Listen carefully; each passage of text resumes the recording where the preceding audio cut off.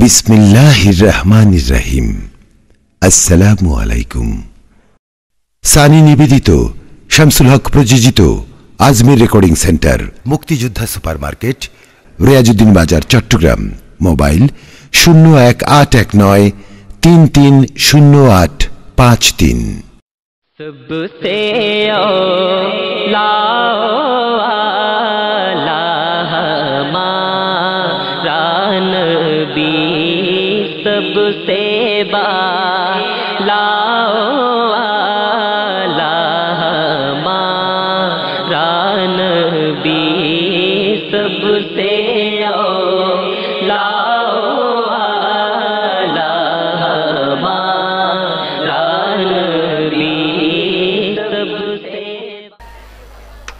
الصلاة والسلام عليك يا رسول الله.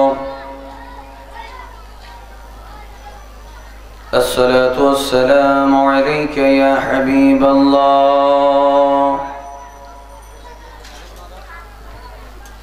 الصلاة والسلام عليك يا شفيع المذنبين. সবাই মহব্বতের সাথে পড়ি। الصلاة والسلام عليك يا رحمة للعالمين. الحمد لله رب العالمين، والعاقبة للمتقين، والصلاة والسلام على رسوله محمد وآله وأصحابه أجمعين. সবাই জোরে জোরে মহব্বতে পড়ুন। আউযু বিল্লাহি মিনাশ শাইতানির রাজীম। বিসমিল্লাহির রাহমানির রাহিম। ওয়াল্লাযীনা জাআউ মিন بعدهم يقولون ربنا اغفر لنا ولإخواننا الذين سبقونا بالإيمان ولا تجعل في قلوبنا غلا للذين آمنوا ربنا إنك رؤوف رحيم. إن الله وملائكته يصلون على النبي يا أيها الذين آمنوا صلوا عليه وسلموا تسليما. اللهم صل مولانا محمد وعلى آل سيدنا. تو خدا نہیں کہ خدا کہو،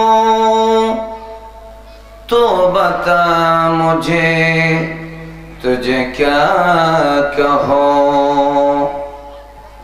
نا فلک پہ تیرے جواب ہے، نا زمین پہ تیری مثال ہی. اللہم صلی مولانا محمد وعلى آل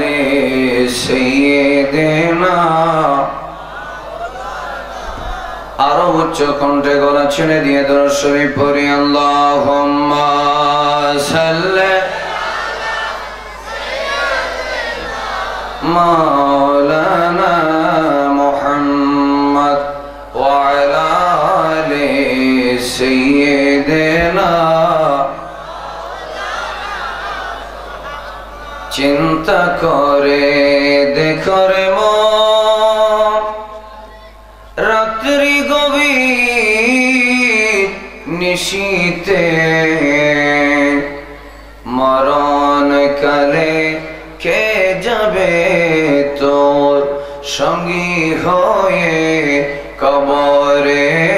আল্লাহুম্মা সাল্লি মাওলানা মুহাম্মদ ওয়া আলা আলি সাইয়্যিদিনা। একটু মহব্বতের সাথে বলুন আল্লাহ আল্লাহ আল্লাহ লা। আরো জোরে জোরে কণ্ঠ ছেড়ে বলি আল্লাহ আল্লাহ আল্লাহ লা ইয়া হান্নানু ইয়া আল্লাহ। জোরে বলেন ইয়া হান্নানু ইয়া মান্নানু ইয়া আল্লাহ আল্লাহ লা ইলাহা ইল্লাহু আল্লাহ আল্লাহ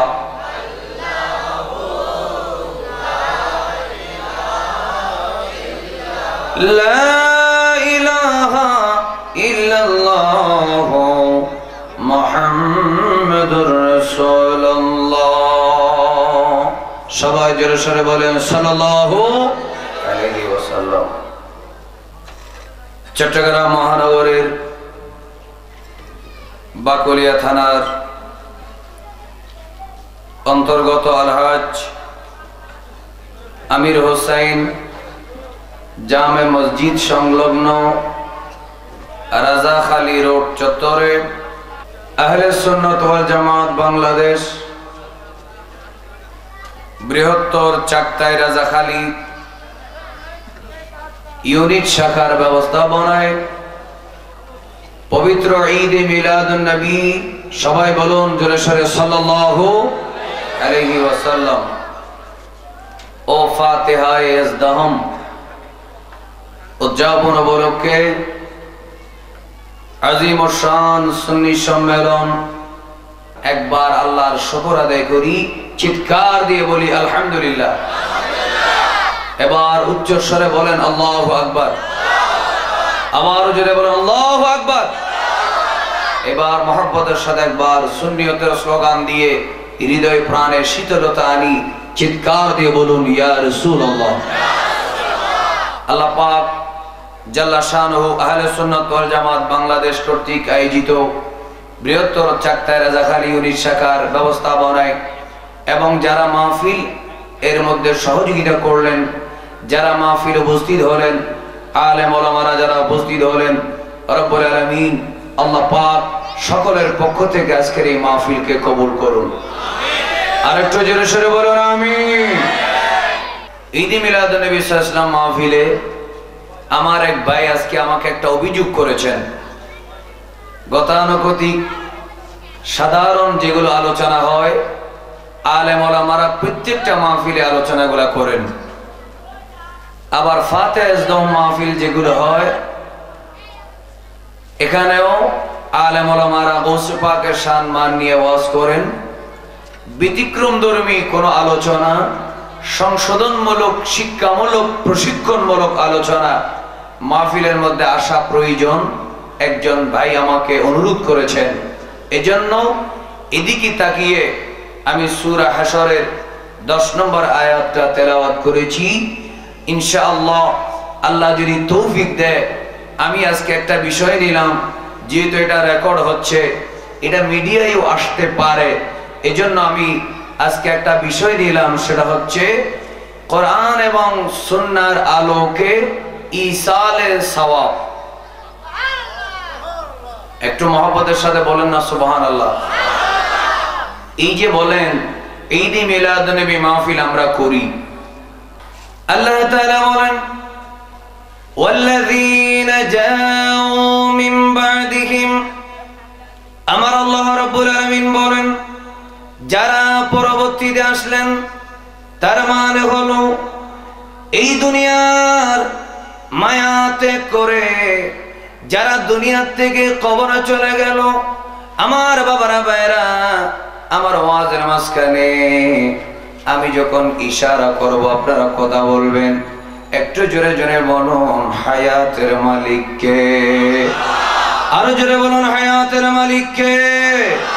কেউ যদি তার হায়াত যদি শেষ হয়ে যায়, হায়াতের বাজেট যদি শেষ হয়ে যায়, আমার ভাইরা 1 সেকেন্ড বেশি বাঁচার কোনো সম্ভাবনা নেই, কোনো ধরনের সুযোগ নেই। কারণ আবার জনে বলুন মৃত্যুদাতা একমাত্র কে? আল্লাহ রাব্বুল আলামিন বলেন ওয়াল্লাযীনা জাউ মিন বা'দিহিম, আর যারা পরবর্তীতে আসলো, যারা পরে আসলো, তার মানে হলো বাবা কবরে যাওয়ার পরে, মা কবরে চলে গেল, দাদা কবরে চলে গেল, দাদা কবরে যাওয়ার পরে এই পরবর্তী যারা মার সন্তান দুনিয়ার মধ্যে এখনো রয়ে গেল, এরা ইয়াকুলুনা, তারা যদি আল্লাহর দরবারে বলে রব্বানা গফির লানা, ও আমাদের রব, ও আমাদের আল্লাহ, ইয়া রহমান ইয়া আল্লাহ, ইয়া রহিম ইয়া আল্লাহ, ইয়া গফফার ইয়া আল্লাহ, ইয়া সত্তার ইয়া আল্লাহ, রব্বানা গফির লানা, ও আমাদের রব আমাদের গুনাহ মাফ করে দাও, ওয়া লিইখওয়ানিনা, ও আল্লাহ আমাদের ওই মুসলমানদের গুনাহ মাফ করে দাও, মুসলমান ভাইদের গুনাহ মাফ করে দাও, আল্লাযীনা সাবাকুনা বিল ঈমান, যারা আমাদের আগে কবরের মধ্যে চলে গেল। আমার ভাইরা মনোযোগ, একটু মনোযোগ রাখবেন। আমরা দোয়া করার সময় শুধু মা জননীর জন্য দোয়া করি না, আমরা দোয়া করার সময় শুধু বাবার জন্য দোয়া করি না, আমরা দোয়া করার সময় শুধু দাদা দাদির জন্য দোয়া করি না, আমরা আল্লাহর দরবারে বলি ও আল্লাহ, এই পর্যন্ত পৃথিবীর জমিনে ঈমানদার মুসলমান আল্লাহওয়ালা নবীওয়ালা যেই সমস্ত মানুষ ও আল্লাহ কবরে চলে গেল, ও আল্লাহ আমাদেরকে যেমন মাফ করে দাও, এই মানুষগুলাকেও আল্লাহ তুমি মাফ করে দাও। আল্লাহ বলে ও বান্দারে, এইভাবে যদি নিঃস্বার্থভাবে ঈমানদারের জন্য তুমি দোয়া করো, ও বান্দারে আমি তোমার দোয়ার কারণে আমি মাইয়াতের গুনাহগুলো মাফ করে দেব। জোরে বলুন, আরো জোরে বলেন, বলুন এই ধরনের গুনাহ মাফের উসিলা আছে কিনা? চিৎকার দিয়ে বলুন আছে কিনা? একটু আওয়াজ দিয়ে বলুন। যদি আমাদের দোয়ার কারণে আমার মার যদি লাভ হয়, আমার দোয়ার কারণে বাবার যদি লাভ হয়, দোয়ার কারণে দাদার যদি লাভ হয়, দোয়ার কারণে আমার পাড়া প্রতিবেশী মসজিদের পাশে কবরস্থানের পুকুর পাড়ে কবরস্থানের বাসিন্দাদের যদি লাভ হয়, চিৎকার দিয়ে বলুন আমরা তাদের জন্য দোয়া করতে চাই কি চাই না? দুই হাত তুলে বলেন চাই কি না?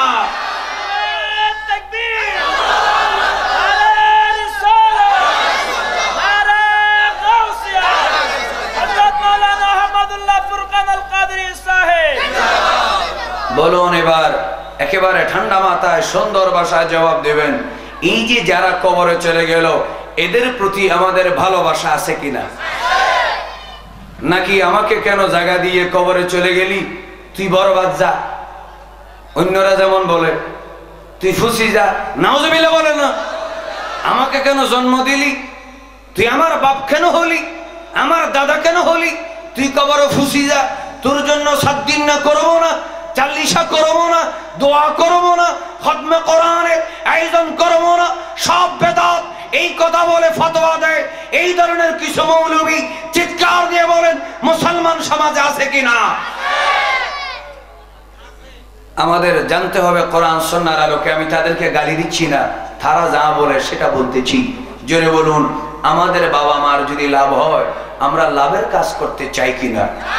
এবার চিৎকার দিয়ে বলুন, সেই বাবা মা দাদা দাদির প্রতি আমাদের অন্তরে ভালোবাসা এখনো আছে কিনা? চিৎকার দিয়ে বলুন, আছে কিনা? নাকি মৃত্যুর সাথে সাথে শেষ হয়ে গেছে? শেষ হয় নাই। আল্লাহ আমাদের বুঝার তৌফিক দেন।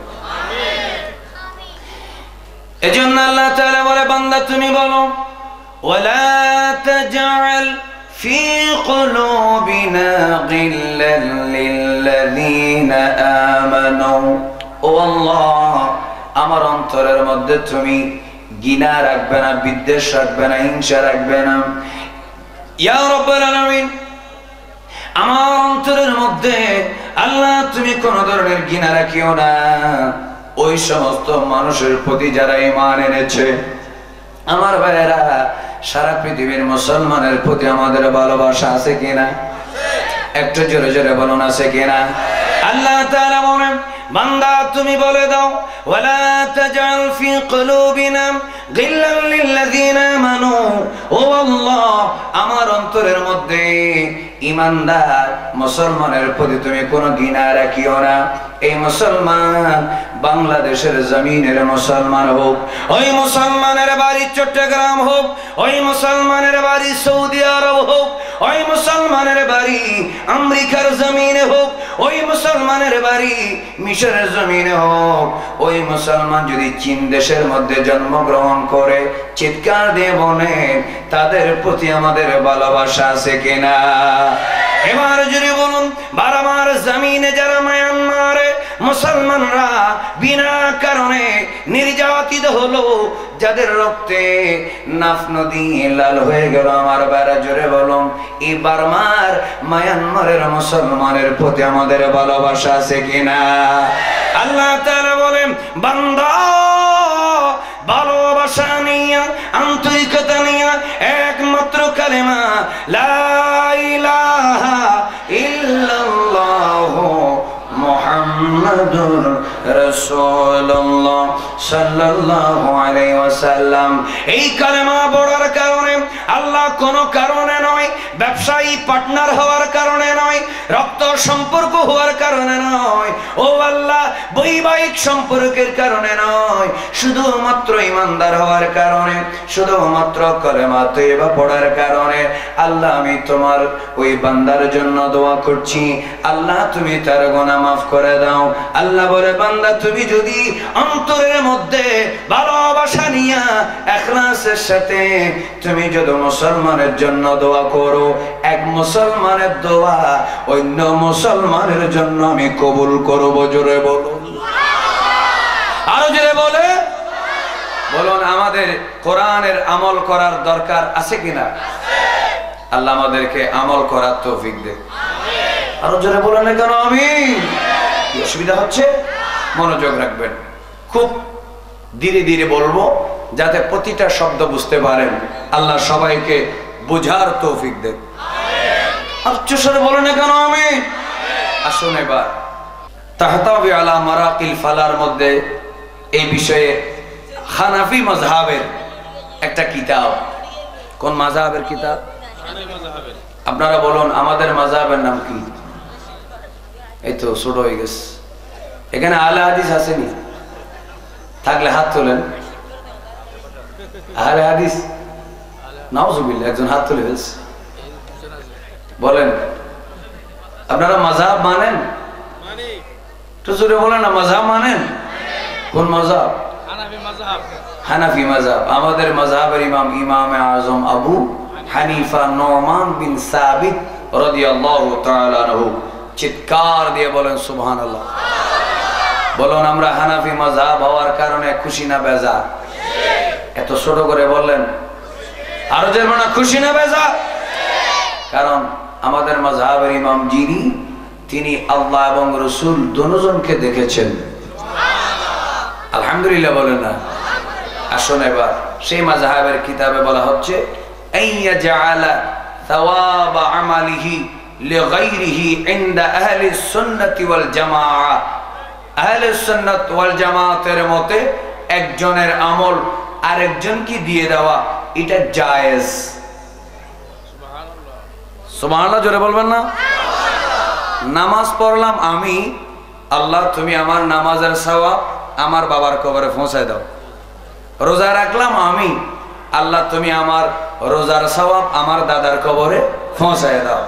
কোরআন তেলাওয়াত করলাম আমি, ও আল্লাহ আমার কোরআন তেলাওয়াতের সওয়াব আমার পাড়ার একজন মানুষ গতকাল মারা গেল, আল্লাহ তুমি তার কবরে পৌঁছায় দাও।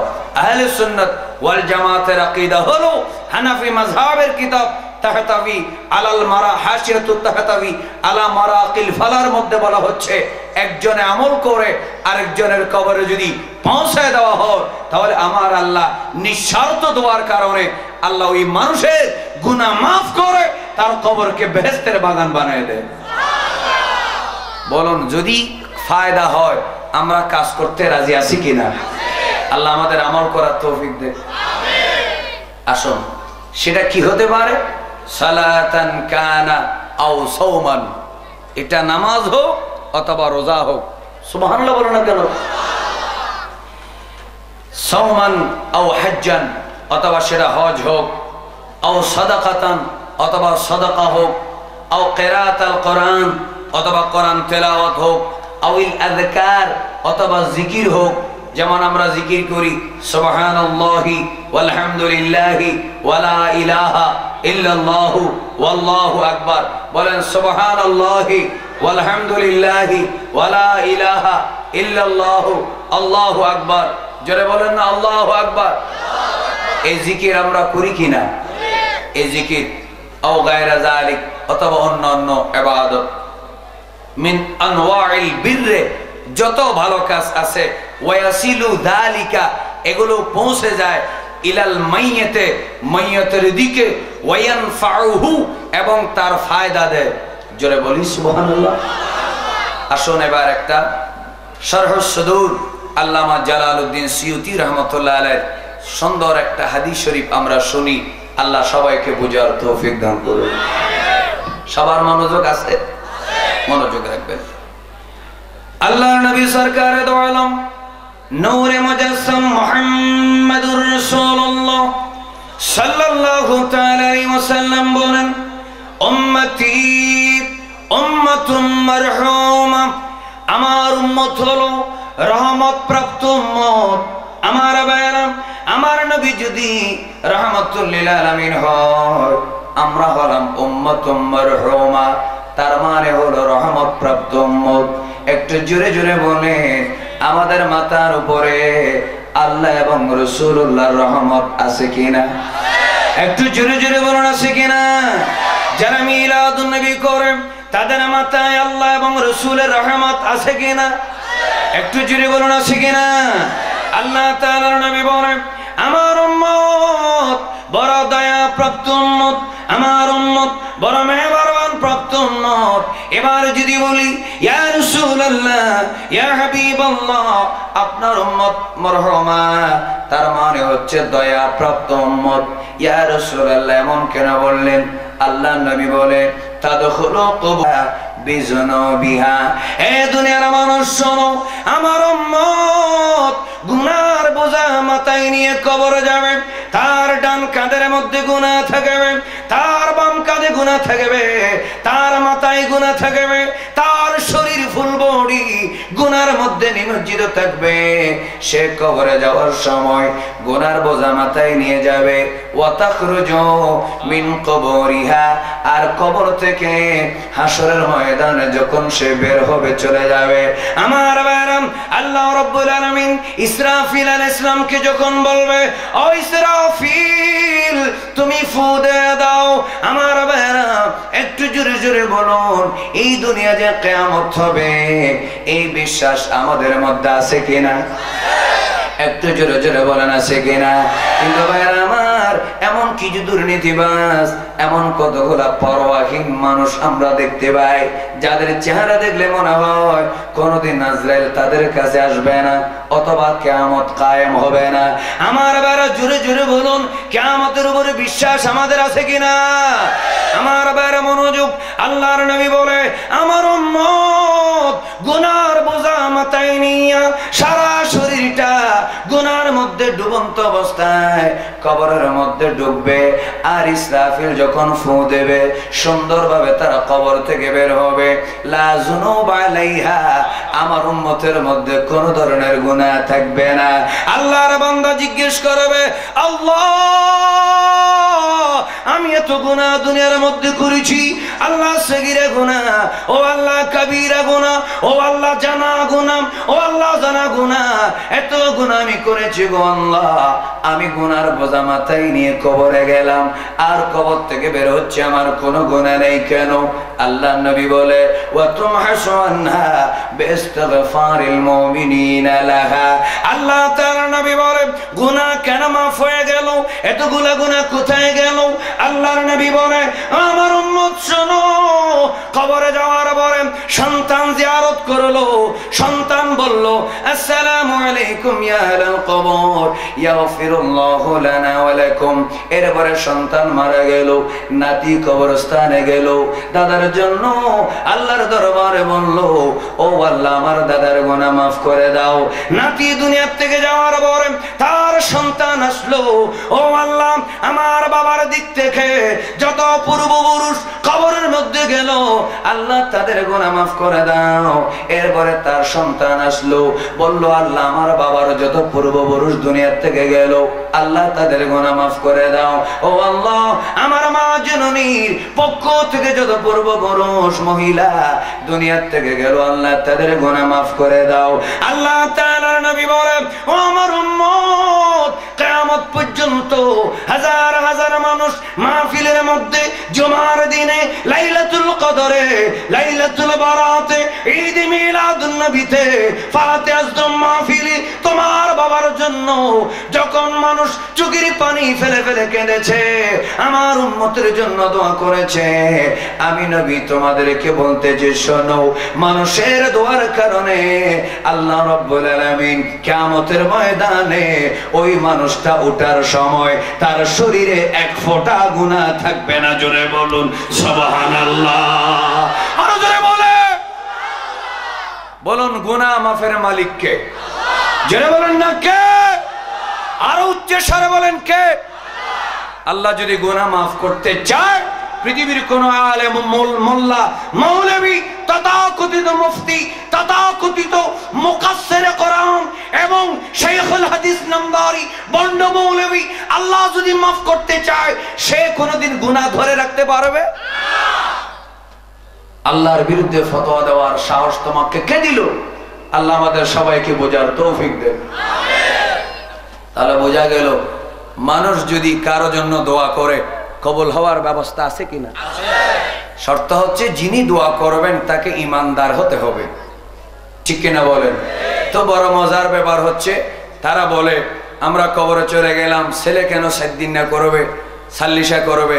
এটার দ্বারা প্রমাণ হয়ে গেল তারা নিজেদের ইমান নিয়ে যেমন সংশয় আছে, তারা নিজেদের ছেলেদেরকেও ইমানদার মনে করে না। কারণ রসুল বলেছে ইমানদারে দোয়া করলে মাফ হবে, বেঈমানে মুনাফিকে দোয়া করলে মাফ হবে না, ঠিক কিনা বলে না? দোয়া কবুল হওয়ার জন্য, গুনাহ মাফ হওয়ার জন্য দোয়াটা হবে ইমানদারের, ঠিক কিনা বলে? পৃথিবীর সমস্ত হিন্দু, বৌদ্ধ বা খ্রিস্টান, নাসারা, ইহুদি সবাই মিলে যদি কোনো মুসলমানের কবরের আযাব মাফের জন্য দোয়া করে, তাদের ধর্ম আলাদা, আমি তাদেরকে আঘাত করছি না, আমি আমার ধর্মের কথা বলছি। জোরে বলুন, অন্য ধর্মের মানুষ দোয়া করলে কোন মানুষের গুনাহ মাফের সম্ভাবনা আছে? তো তারা যেহেতু বলে যে মাফ হয় না, তাহলে নিজেরাই মেনে নিল তাদের ঈমান। জোরে বলেন না কেন? তাদের ঈমান। আল্লাহ আমাদের সবাইকে, যেহেতু আমরা ঈমানদার, আল্লাহ আমাদেরকে বাপ দাদা সবার জন্য গুনাহ মাফ চাওয়ার, আল্লাহর দরবারে দোয়া করার আল্লাহ তৌফিক দান করুন। আরো জোরে বলবেন না আমিন? জোরে জোরে বলে, হাসবি রাব্বি জাল্লাল্লাহ, জোরে নূর মুহাম্মদ সাল্লাল্লাহু, আরো জোরে জোরে, হাসবি রাব্বি জাল্লাল্লাহ,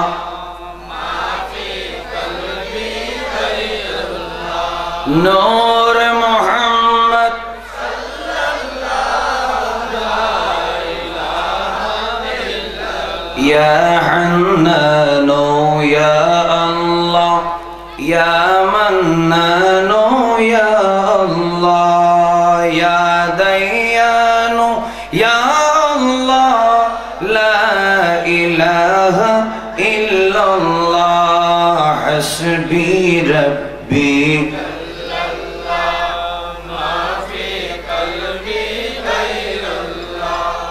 নূর মুহাম্মদ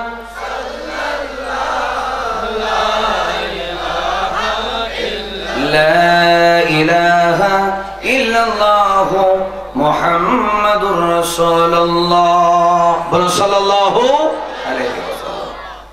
বাস্তবিক কতগুলো আমি ওয়াকিয়া বলবো যেগুলাতে রাসূল বলেছেন আর দোয়া কবুল হয়েছে, কাজ হয়েছে, এগুলো আপনাদের শোনার ইচ্ছা আসেনি?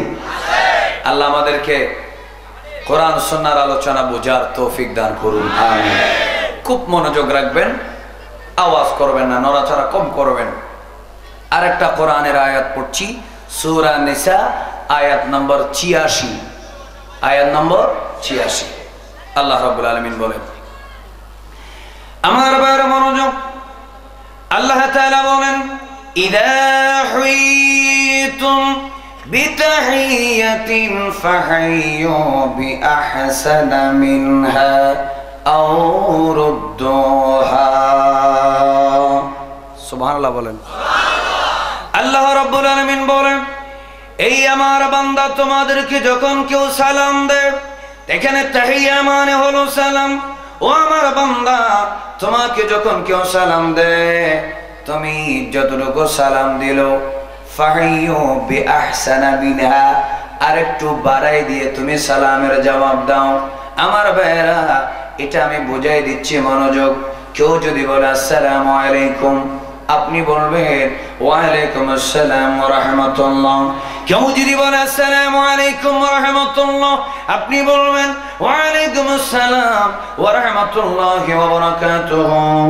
কেউ যদি বলে আসসালামু আলাইকুম ওয়া রাহমাতুল্লাহি ওয়া বারাকাতুহু, আপনি আরেকটা বাড়ায় দিবেন ওয়া আলাইকুম আসসালাম ওয়া রাহমাতুল্লাহি ওয়া বারাকাতুহু ওয়া মাগফিরাতুহু।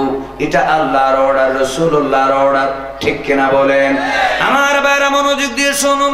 আল্লাহ তাআলা বলেন, ও বান্দা, তোমাকে যখন কেউ সালাম দিল, তুমি একটু বাড়িয়ে দাও। আর যদি কোনো কারণে বাড়িয়ে দেওয়ার যদি সুযোগ না হয়, অথবা সুযোগ যদি না হয়, সময় যদি না হয়, তাহলে কমাই দিও না। রুদ্দুহা, যতটুকু দিল অতটুকু অন্তত পক্ষে ততটুকু ফেরত দাও। আসসালামু আলাইকুম বললে অন্তত ওয়া আলাইকুম আসসালাম বলো, কম বলিও না। এমন কতগুলা বিআইপি মানুষ আজকে দেখা যায়, আসসালামু আলাইকুম বললে এত ব্যস্ততার কারণে শুধুমাত্র বলে ওয়া আলাইকুম। এই ধরনের কিছু অতিরিক্ত বিআইপি আছে কিনা? একটু জোরে জোরে বলুন, আছে কিনা? আবার কেউ কেউ এমন ভাবে মাথা নাড়ায়, মনে হয় তার কথা বলতে জবান শয়তানে বন্ধ করে দিয়েছে, ঠিক কিনা বলেন? এই জন্য আমার ভাইরা, কোরআনের আমল, হাদিসের আমল, আল্লাহ এবং রাসূলের অর্ডার আমরা মানতে চাই কি চাই না? একটু জোরে জোরে বলুন, আমরা মানতে চাই কিনা? আল্লাহর অর্ডার, রাসূলুল্লাহর সুন্নাত মানার কারণে লাভ আছে না লস আছে? একটু মনোযোগ দিয়ে শুনুন আমার ভাইরা। আল্লাহ তাআলা বলেন, বান্দা, তুমি মানুষকে সালাম দাও, তোমাকে কেউ যদি সালাম দেয়, তুমি তার সালামের জবাব দাও, একটু বাড়ায় দাও। আর যদি না পারো, তাহলে যতটুকু দিল ততটুকু ফেরত দাও। এবার আপনারা জোরে বলুন, আমরা জীবিত মানুষকে যেমন সালাম দিই, কবরস্থানের মধ্যে সালাম দেওয়ার ব্যবস্থা আছে কিনা? একটু জোরে জোরে বলেন, না আছে কিনা? আমার ভাইরা মনোযোগ, একেবারে কান লাগিয়ে দিলের দরজা খুলে দিয়ে শুনেন। আমার আল্লাহ তাআলা বলে, বান্দা, কবরস্থানে তুমি যখন বাবাকে সালাম দিলে, আসসালামু আলাইকুম ইয়া আহলাল কবর, এই বলে তুমি যখন সালাম দিলা রে বান্দা, আমি আল্লাহ তাআলা একজন ফেরেশতাকে ডাক দিব, ফেরেশতা রে, তুমি একটা কাজ করো, ইন্না কিতাবাল আবরারি লাফি ইল্লিয়িন, ওই যে ভালো মানুষের আমলনামা, তার রূহ সহ জান্নাতের সর্বোচ্চ ক্লাসের মধ্যে রাখা হলো। এই ফেরেশতা তুমি শোনো, তাড়াতাড়ি ওই মানুষটার রূহ কবরের মধ্যে পাঠিয়ে দাও। ফেরেশতা বলে আল্লাহ, ওই মানুষটার রূহ কবরের মধ্যে কেন পাঠাবো? আমার আল্লাহ বলে, ওই মানুষটাকে একজন সালাম দিয়েছে, তাকে সালামের জবাব দেওয়ার জন্য পাঠিয়ে দাও। আমার বাবা মনোযোগ দিয়ে শুনুন, তাহলে বোঝা গেল আমি যদি আসসালামু আলাইকুম বলে সালাম দিই, আমার বাবা সালামের জবাব আল্লাহ তাআলা বলেন, আল্লাহ তাআলার নবী বলে, তোমার বাবা তোমাকে সালামের জবাব দিবে, তোমার দাদা তোমার সালামের জবাব দিবে, তোমার প্রতিবেশী তোমার সালামের জবাব দিবে। এবার জোরে সরে বলুন, জীবিত মানুষের সালাম আল্লাহ যদি কবুল করে, কবরস্থান থেকে আমার বাবা যদি আমার জন্য দোয়া করে, এই দোয়া সন্তানের জন্য কবুল হওয়ার গ্যারান্টি আছে কিনা? আর জোরে বলেন আছে কিনা? ডান হাত তুলে বলেন আছে কিনা? যদি বাবাকে সালাম দিই, বাবা যদি আমার সালামের জবাব দেয়, বাবার দোয়া সন্তানের জন্য কবুল হওয়ার গ্যারান্টি আছে কিনা?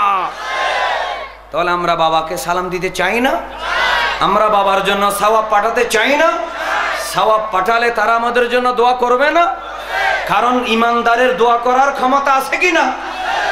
আল্লাহ আমাদেরকে বুঝার তৌফিক দেন।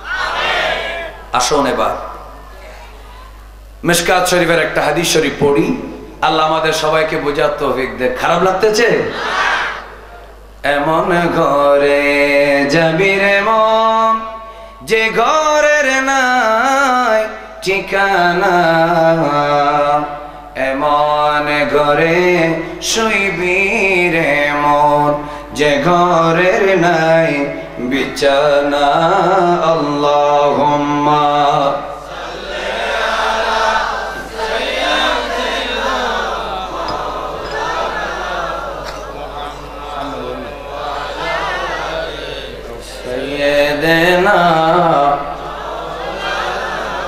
এমন ঘরে যাবি রে মন, যে ঘরের নাই সাথী, এমন ঘরে থাকতে হবে যে ঘরে নাই বাতি।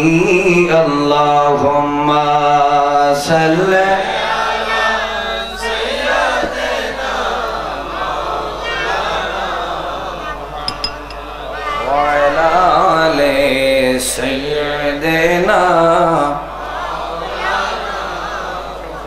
এবার আসুন দেখি, নামাজ রোজা হজ যাকাত পাঠালে যেমন কবুল হয়, এগুলোর বিস্তারিত বর্ণনা একটা একটা করে হাদিস ইনশাআল্লাহ আমি বলবো।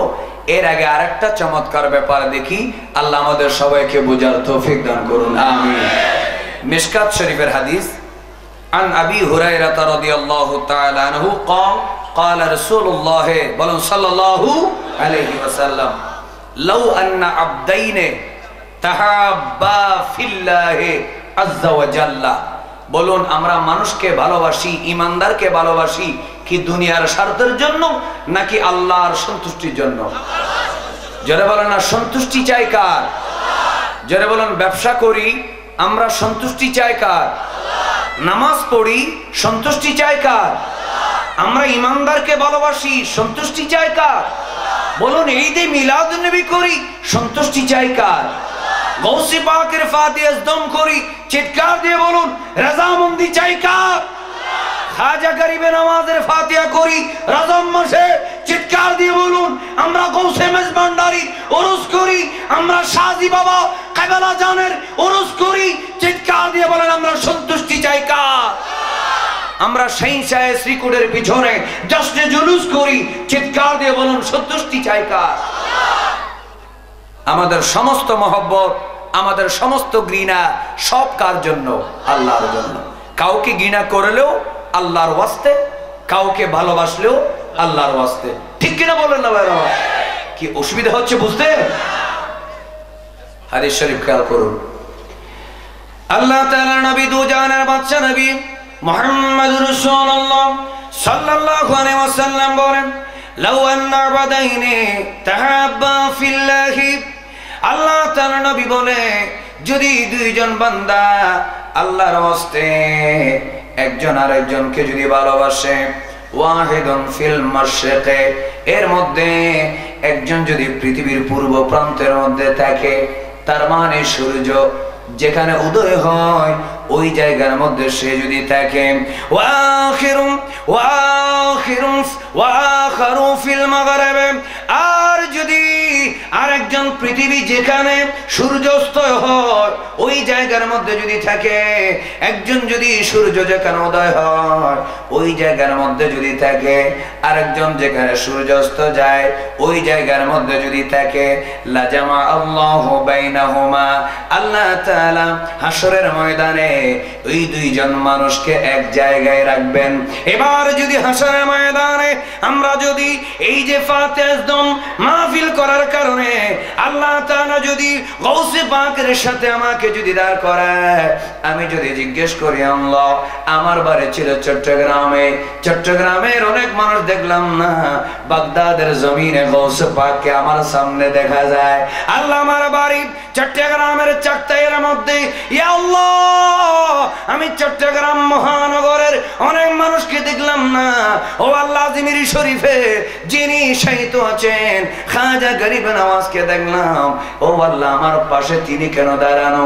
আমার আল্লাহ তাআলা বলবে তুমি আমার ওয়াস্তে আমার ওলি হওয়ার কারণে, আমার বন্ধু হওয়ার কারণে, মাহবুবে সুবহানি গাউসে সামাদানি আশিকে আজদানি কিন্দিল আরশে নূরানি শেখ আব্দুল কাদের জিলানী রাদিয়াল্লাহু তাআলা আনহুকে তুমি মহব্বত করেছো একমাত্র আমার ওলি হওয়ার কারণে, খাজা গরিব নওয়াজকে তুমি মহব্বত করেছো শুধুমাত্র আমার ওলি হওয়ার কারণে।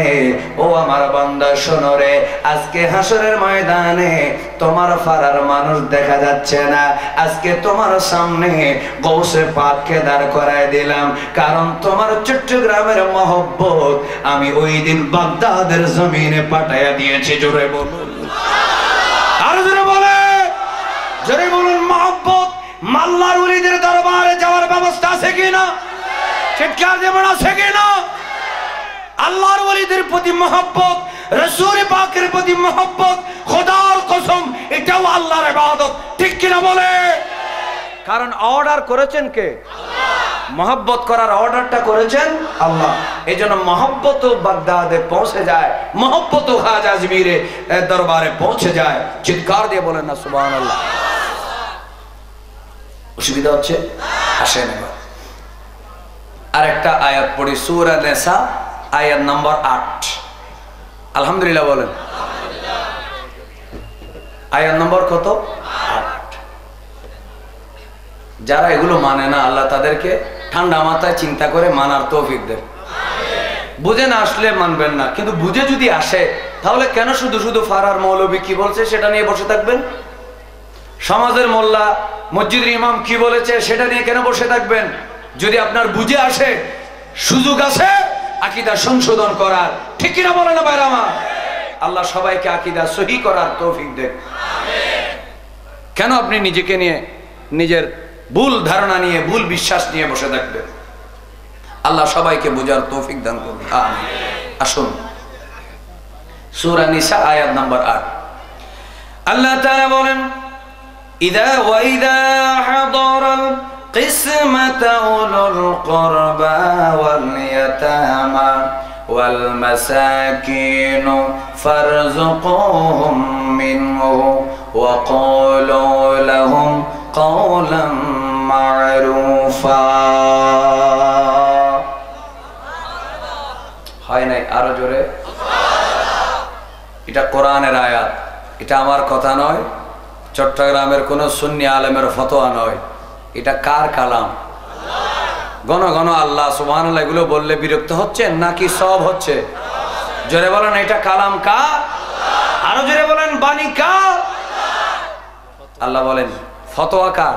আল্লাহ। ওয়া ইযা হাদারাল কিসমাতা, একটা মানুষ যখন মারা যায় তখন আমরা 7 দিনের দিন একটা খানার আয়োজন করি চট্টগ্রামে, ঢাকায়ও করে, সিলেটেও করে, কুমিল্লায়ও করে, সারা পৃথিবীতে করে, সারা বাংলাদেশে করে, কিছু কিছু জায়গায় বলে বেদাত, সবগুলা দাঁত বের করে বলে বেদাত, ঠিক কিনা বলেন? এখন ইদানিং দেখা যায় যারা বেদাত বলে তারাও কিন্তু 7 দিনে গুস্তা খাওয়ার জন্য চলে আসে।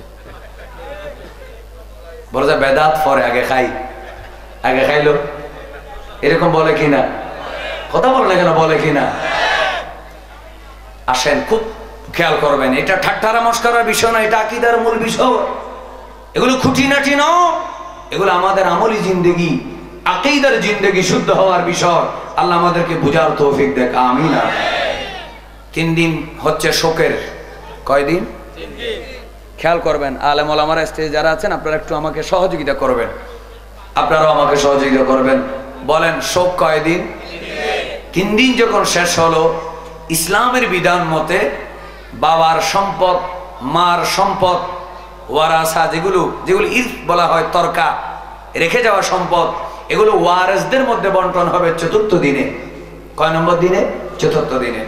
আল্লাহ বলে এই কিসমত অর্থাৎ বন্টন হওয়ার সময় যদি হাজির হয়, যদি হাজির, কথা বলেন আমার সাথে, যদি হাজির হয়, উলুল কুরবা নিকট আত্মীয়, ওয়াল ইয়াতামা কোন ইয়তিম, ইয়তিম কাদেরকে বলা হয়? যারা বালেগ হয় নাই কিন্তু বাবা মা নাই।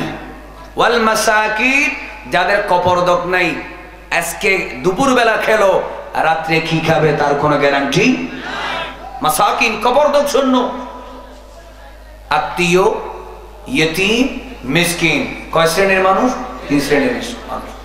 যখন বন্টন করার সময় উপস্থিত হবে, আল্লাহ বলে ফারজুকুহুম মিনহু, তুমি তাদেরকে, তোমরা একটা কাজ করো, বাবার সম্পদ থেকে মার সম্পদ বন্টন হওয়ার সময় ভাই বোনেরা ভাগ করে সব না নিয়ে তাদেরকে কিছু কিছু দিয়ে দাও। একটু জোরে বলবেন না সুবহানাল্লাহ? একটু খেয়াল রাখবা, শৃঙ্খলার দিকে খেয়াল রাখবে।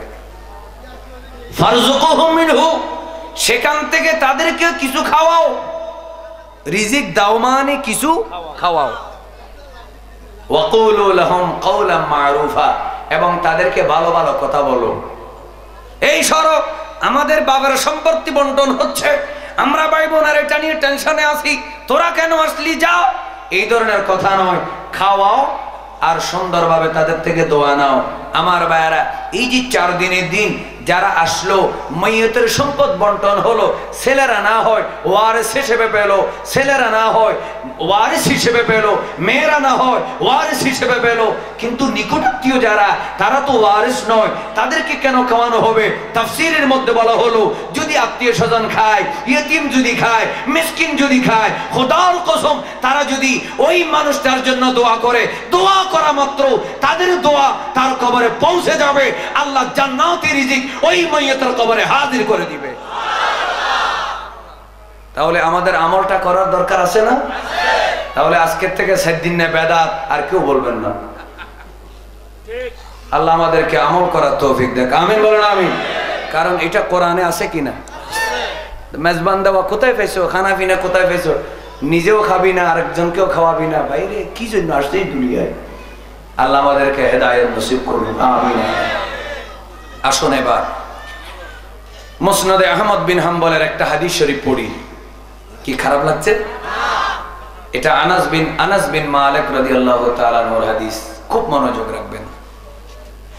عن أنس رضي الله تعالى عنه قال قال رسول الله صلى الله عليه وسلم إن أعمالكم تعرض على أقاربكم وعشائركم من الأموات فإن كان خيرا استبشروا به وإن كان غير ذلك قالوا اللهم لا تمتهم حتى تهديهم كما هديتنا।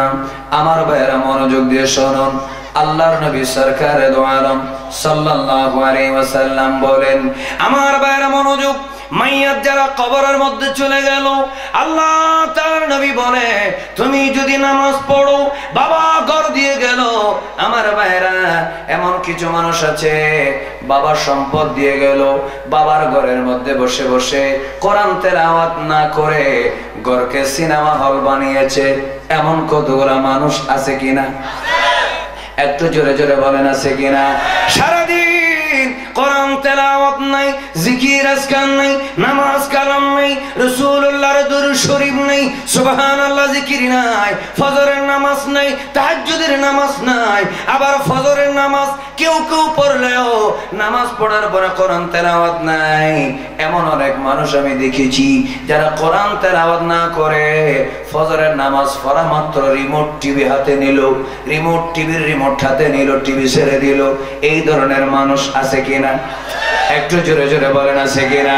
আমার ভাইরা মনোযোগ, এই যে আপনি আমল করলেন, বাবা কবর চলে গেল, দাদা কবর চলে গেল, আপনি যদি বাবার জন্য কোরআন তেলাওয়াত করেন, আপনি যদি বাবার জন্য দোয়া করেন, আমার ভাইরা জোরে জোরে বলুন রব্বিরহামহুমা কামা রাব্বায়ানি সগীরা। কি অসুবিধা হচ্ছে নাকি? একটু জোরে জোরে বলেন রব্বিরহামহুমা কামা রাব্বায়ানি সগীরা। আল্লাহ তাআলা নবী বলেন, এ দুনিয়ার মানুষ তোমরা শোনো, তোমাদের আমলগুলা তোমরা দুআলা কারিবিকুম, তোমাদের আত্মীয়দের কবরে পৌঁছানো হয়, ওয়া শাইরিকুম, তোমাদের নিকট আত্মীয় যারা তাদের কবরের মধ্যে পৌঁছানো হয়, মিনাল আমওয়াত, আর মৃত যারা তাদের কবরের মধ্যে পৌঁছানো হয়। ফাইন কানা খায়রা, তারা যখন আমলগুলা ভালো দেখে, যখন নামাজ দেখলো, যখন রোজা দেখলো, যখন কোরআন তেলাওয়াত দেখলো, দরুদ শরীফ দেখলো, সুবহানাল্লাহ বলেন না, যখন বাবা দেখলো হায়রে আমি কবরস্থানে চলে আসলাম আর সাক্তায়ের মধ্যে বসে বসে আমার ছেলে ঈদে মিলাদ নবীর বয়ান শোনে, আমার ভাইরা এই ধরনের ঘটনা যখন বাবা কবরের মধ্যে দেখে ইস্তাবাশারু বিহি, এই কারণে বাবা আনন্দিত হয়ে যায়, বাবা আলহামদুলিল্লাহ বলে আল্লাহর দরবারে শুকর আদায় করে। আর যখন দেখে ওই ছেলেটা নামাজ পড়ে না, ওই ছেলেটা ঘরের মধ্যে সারাদিন নাটক সিনেমা দেখে, আমার ভাইরা মনোযোগ, এমন সময় বাবা কবরের মধ্যে আল্লাহর দরবারে হাত তুলে দেয়, সুবহানাল্লাহ বলেন, আল্লাহর দরবারে হাত তুলে দেয়, আল্লাহর দরবারে বলে আল্লাহুম্মা লা তুমিতহুম, আল্লাহ আমার ছেলেকে ততক্ষণ মৃত্যু দিও না হাত্তা তাহদিয়াকুম, হাত্তা তাহদিয়াহুম, আল্লাহ তাদেরকে মৃত্যু দিও না যতক্ষণ না তারা হেদায়েত পাবে, আল্লাহ ততক্ষণ পর্যন্ত তাদেরকে মৃত্যু দিও না। আমার ভাইয়েরা প্রমাণ হয়ে গেল কবরের মধ্যে মা বাবা সন্তানের জন্য দোয়া করার ক্ষমতা আছে কিনা? আর যেমন আছে কিনা? এবার বলুন আমরা মা বাবাকে খুশি করতে চাই কি চাই না? আর যেমন চাই কিনা? যদি আপনার আমলের কারণে, নামাজের কারণে, কোরআন তেলাওয়াতের কারণে, দরুদের কারণে মা খুশি হয়, বাবা খুশি হয়, চিৎকার দিয়ে বলুন আমরা মা বাবার রেখে যাওয়া করে আমরা ইবাদত বন্দেগী করতে চাই কি চাই না? আল্লাহ আমাদেরকে করার তৌফিক দেন, আমিন।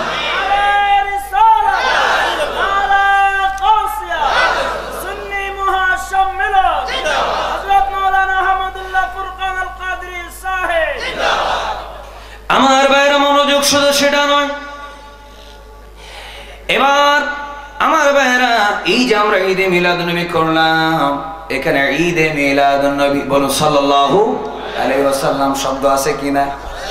এবার কেউ কেউ বলতে পারে হুজুর আপনি ওয়াজের পরে বলে দিলেন আল্লাহ যত আমল আমরা করলাম সওয়াবগুলো মদিনায় পৌঁছায় দাও, এই ধরনের কথা আমরা বলি কিনা? আলেম ওলামারা খেয়াল করবেন, খুবই গুরুত্বপূর্ণ বিষয়, আমরা বলি কি বলি না? একটু জোরে বলেন না। আমার ভাইরা মনোযোগ, এই যে আমরা বলি আল্লাহ মদিনা মুনাওয়ারায় আমার নবীর কদমে এই আমলগুলো পৌঁছায় দাও, কিন্তু আমরা জানি আমার নবীর কিন্তু সওয়াবের দরকার নাই, ঠিক কিনা বলেন? তার মানে আমাদের সওয়াবগুলো নবীর দরকার, নবী এমনি আল্লাহর বন্ধু, ঠিক কিনা বলেন? আমার ভাইরা আমার নামাজের জন্য, আমার রোজার জন্য, আমার ইসালে সওয়াবের জন্য আমার নবীর অপেক্ষা করার দরকার নেই, ঠিক কিনা বলেন? আর জন্য ঠিক কিনা? আমার নবীর কোনো দরকার নেই, এগুলো আমার দরকার। আলহামদুলিল্লাহ বলেন। একটা প্রশ্ন আছে, নবী শফিউল মুজনিবিন, যদি সময় থাকে ওই আলোচনাও আসবে, তবে আমি আমার বিষয় থেকে আমি সরব না, ইনশাআল্লাহ বলেন না। আমার নবী যদি শফিউল মুজনিবিন হয়, তার উসিলায় যদি গুনাহ মাফ হয়, অনেকে বলতে পারে তাহলে নবীর দরবারে সওয়াব পাঠাও কেন? প্রশ্ন আছে কিনা? এই জন্য পাঠাই, আমার সওয়াবগুলা রাসূল দেখে তিনি খুশি হবেন, তিনি আমার জন্য সোনার মদিনার থেকে দোয়া করবেন। রাসূল যদি কোন উম্মতের জন্য দোয়া করে মহব্বতের সাথে বলুন, সেই দোয়া কবুল হওয়ার গ্যারান্টি আছে কিনা? আল্লাহ আমাদেরকে বোঝার তৌফিক দেন। এই যে আব্দুর রহিম মুহাম্মদ আজদালি রাহমাতুল্লাহ আলাইহি, তিনি সনাবত ফাতিহা দিয়ে মিলাদ নবী করে তিনি ইসাল করলেন কোথায়? নবীজির কদমে। সুবহানাল্লাহ বলেন না? আল্লাহ তাআলার নবী, দো জাহানের বাদশা নবী মুহাম্মদুর রাসূলুল্লাহ সাল্লাল্লাহু আলাইহি ওয়াসাল্লাম রাতের বেলা ওই আব্দুর রহিম মুহাম্মদ আজদালি রাহমাতুল্লাহ আলাইহির ঘরের মধ্যে চলে আসলেন। আমার ভাইরা মনে রাখবেন, কারো যদি স্বপ্নে রাসূলুল্লাহ যদি আসে, আপনার মনে রাখতে হবে রাসূলুল্লাহ বাস্তবে এসেছে। ঠিক কিনা বলেন না ভাইরা? এটা একটু মিসাল দেওয়ার জন্য একটা সাধারণ মিসাল দিই। এটা গৌসে পাকের মাস, আলহামদুলিল্লাহ বলেন। গৌসে পাক একদিন ওয়াজ করেন, ওয়াজ করতে করতে হঠাৎ করে মিম্বরের মধ্যে তিনি দাঁড়িয়ে গেলেন, মিম্বর থেকে নেমে গেলেন। তার সামনে একজন শেখ আলী হাইতি রাহমাতুল্লাহ আলাইহি, তিনি গৌসে পাকের ছাত্র। গৌসে পাক ওয়াজ বন্ধ করে তার সামনে নামাজের সুরতে দাঁড়িয়ে গেলেন। সুবহানাল্লাহ বলেন। আমার ভাইরা মনোযোগ, গৌসুল আজম দস্তগীর যখন দাঁড়িয়ে গেলেন, সমস্ত মুরিদরা আশ্চর্য হয়ে গেল, হুজুর কেন দাঁড়িয়ে গেলেন? তারাও দাঁড়িয়ে গেলেন। এবার গৌসে পাক বললেন, তোমরা বসে যাও। মুরিদের সামনে গৌসে পাক নামাজের মধ্যে যেভাবে আদবের সাথে দাঁড়ায় সেভাবে দাঁড়িয়ে গেলেন। ওই মুরিদ বসে বসে ঘুমাচ্ছেন, তিনি অর্থাৎ তন্দ্রার মধ্যে আছেন, ঘুম এবং জাগরণের মাঝখানে আছেন। গৌসে পাক দাঁড়ানো আছে। ওই মুরিদের নাম শেখ আলী হাইতি রাহমাতুল্লাহ আলাইহি, তিনি একজন আল্লাহর ওলি। সুবহানাল্লাহ বলেন না? হঠাৎ করে গৌসে পাক পিছনের দিকে চলে আসলেন, ওই মুরিদের ঘুম ভেঙে গেল। আমার ভাইরা, সকল সকল ওই মুসাল্লিরা আর শ্রোতা যারা ছিল গৌসে পাকের দরবারে বলল, হুজুর আপনি হঠাৎ করে ওয়াজ বন্ধ করে দিলেন আর তার সামনে দাঁড়িয়ে গেলেন। গৌসে পাক বলে, আমি বলবো না, আমি যার সামনে দাঁড়ালাম তোমরা তার দরবারে তার কাছ থেকে জিজ্ঞেস করো। শেখ আলী হাইতি রাহমাতুল্লাহ আলাইহি বলেন, আমি কিছুক্ষণ আগে আমি গৌসে পাকের ওয়াজ শুনতে শুনতে আমার কলিজার মধ্যে দয়াল নবীর মহব্বত যখন এসে গেল, হঠাৎ করে আমার একটুখানি তন্দ্রা এসে গেল। ওই তন্দ্রার মধ্যে আমি দয়াল নবীজির দিদার পেয়েছি। জোরে বলুন। হযরত গৌসুল আজম দস্তগীর বলেন, এই আমার মুরিদেরা তোমরা শোনো, খোদার কসম শেখ আলী হাইতি ঘুমের মধ্যে জি দয়াল নবীকে দেখেছে। আমি রাসূলুল্লাহ কপালের নজরে ওই নবীকে দেখার কারণে আমি নবীজির তাজিমে দাঁড়িয়ে গেলাম। জোরে বলুন। আর জোরে বলেন।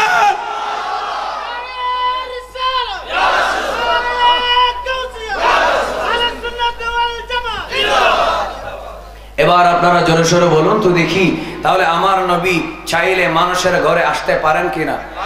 যদি স্বপ্নে আসে বুঝতে হবে এটা মাসালা আহলে সুন্নাত ওয়াল জামাতের স্বতঃসিদ্ধ মাসালা। সমস্ত উলামায়ে কেরাম হানাফি, মালিকি, শাফি, হাম্বলি সবার স্বতঃসিদ্ধ মাসালা, সবাই যেটা সমর্থন করেছে। কেউ যদি স্বপ্নে রাসূলুল্লাহকে দেখে, বাস্তবে দেখলে যেমন জাহান্নাম হারাম হয়ে যায়, স্বপ্নে দেখলেও জাহান্নাম হারাম হয়ে যায়। চিৎকার দিয়ে বলেন সুবহানাল্লাহ।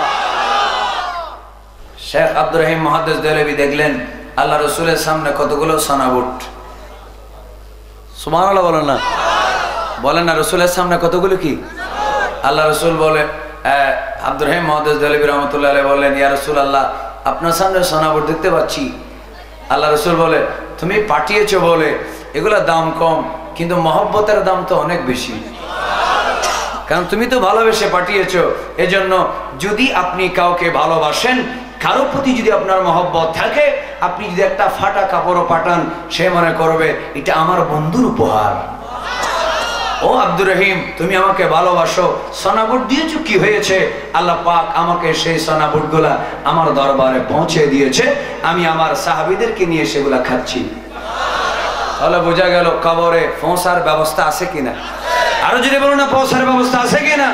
তাহলে রাসূলুল্লাহর দরবারে যদি বলুন রাসূলুল্লাহর রওজায় পৌঁছানোর কারণে লাভ কি রাসূলের হলো নাকি আব্দুর রহিম মুহাদ্দিস দেহলভির হলো?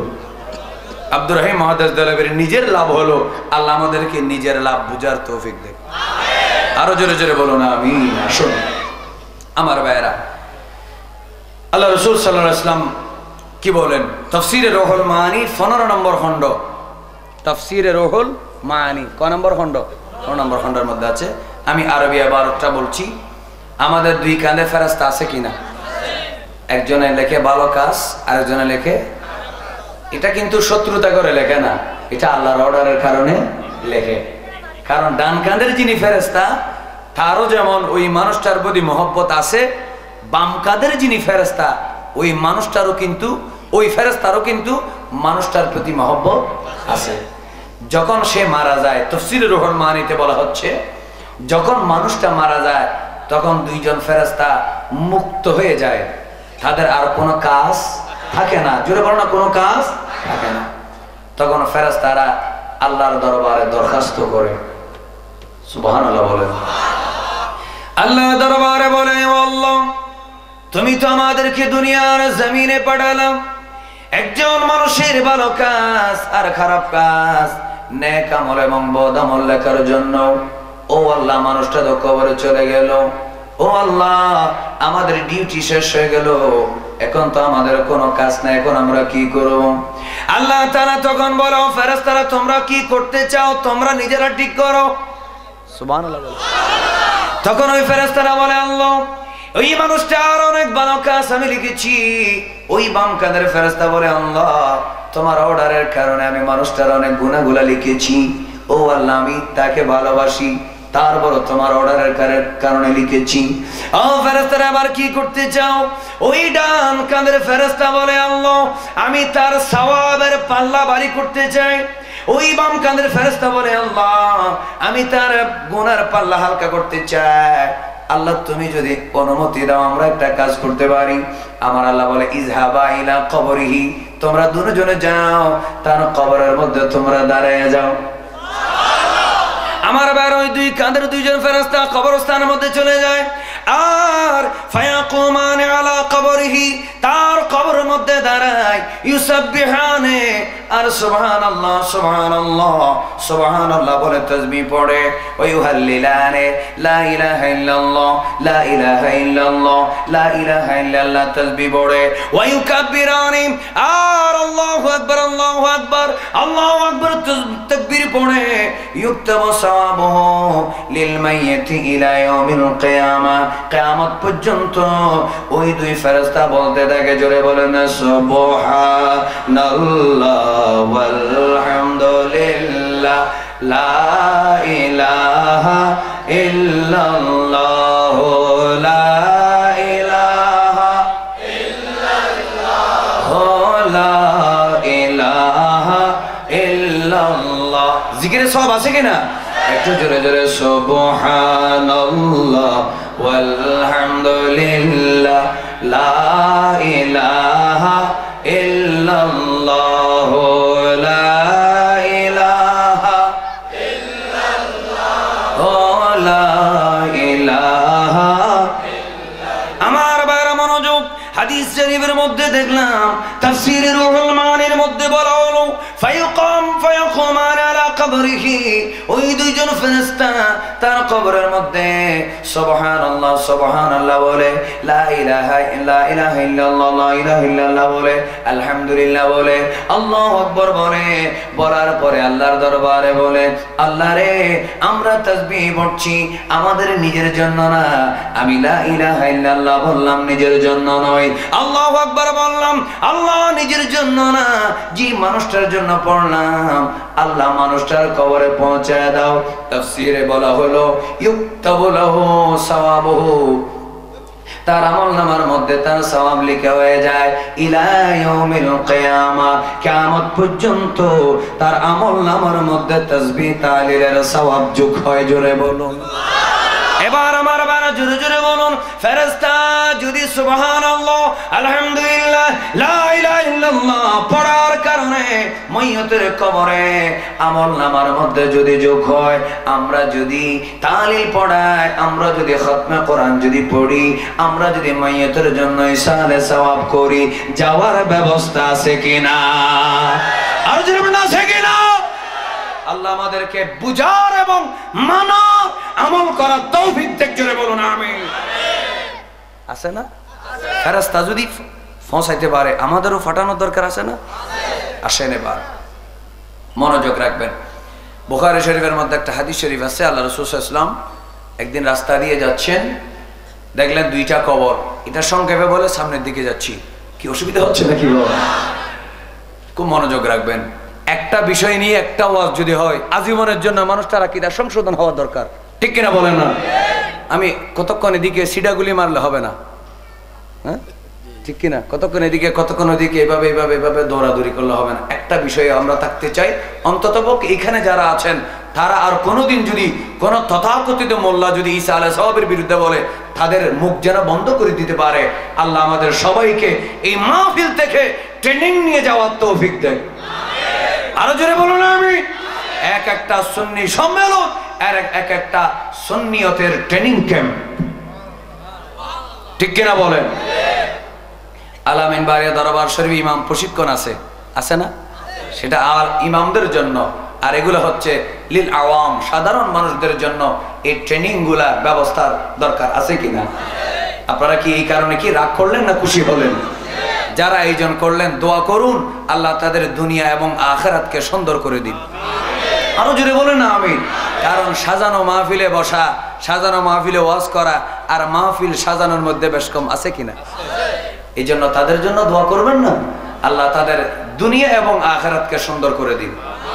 একটু মহব্বতে বলেন না কেন আমিন। আল্লাহ রাসূল সাল্লাল্লাহু আলাইহি ওয়াসাল্লাম দেখলেন দুইটা কবর, দুটোটা কবরে আযাব হচ্ছে। এবার বলুন দেখি, বুখারী শরীফের রওয়ায়াত, আল্লাহ রাসূল বলেন আমি দুইটা কবর দেখতে পাচ্ছি, দুটোটা কবরের মধ্যে আযাব হচ্ছে। তাহলে মাটির উপর থেকে আল্লাহ রাসূল মাটির নিচে দেখার ক্ষমতা আছে কিনা? সবাই বললেন না তো। উপর থেকে যদি রাসূল, বুখারী শরীফের হাদিস তো আহলে হাদিসরা ঘন ঘন বলে বুখারী বুখারী বুখারী বলে, আমাদেরকে ব্রাশ ফায়ার করে দিতে চায়। আমি বলবো বুখারী যদি বুঝতে পারো, খোদার কসম সহিহ বুখারী শরীফ হলো আহলে সুন্নাত ওয়াল জামাতের একটা দলিলের কিতাব, জোরে বলুন না ঠিক কিনা?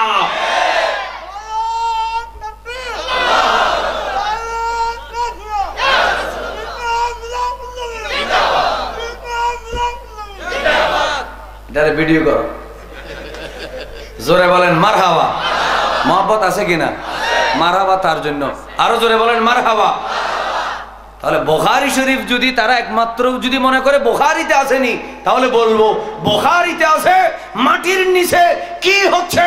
আমার নবী যদি মাটির উপর থেকে দেখতে পারে, খোদার কসম মদিনা শরীফের মাটির নিচের থেকে মাটির উপরে আমরা যারা রাসূল রাসূল বলে কাঁদতেছি, আমার নবীর দেখার ক্ষমতা রয়েছে, জোরে বলুন নারে তাকবীর, আল্লাহু আকবার, নারে রিসালাত, ইয়া রাসূলুল্লাহ, নারে গাউসিয়া, ইয়া রাসূলুল্লাহ, হযরত আল্লাহ মুহাম্মদুল্লাহ ফুরকান আল কাদরি সাহেব জিন্দাবাদ।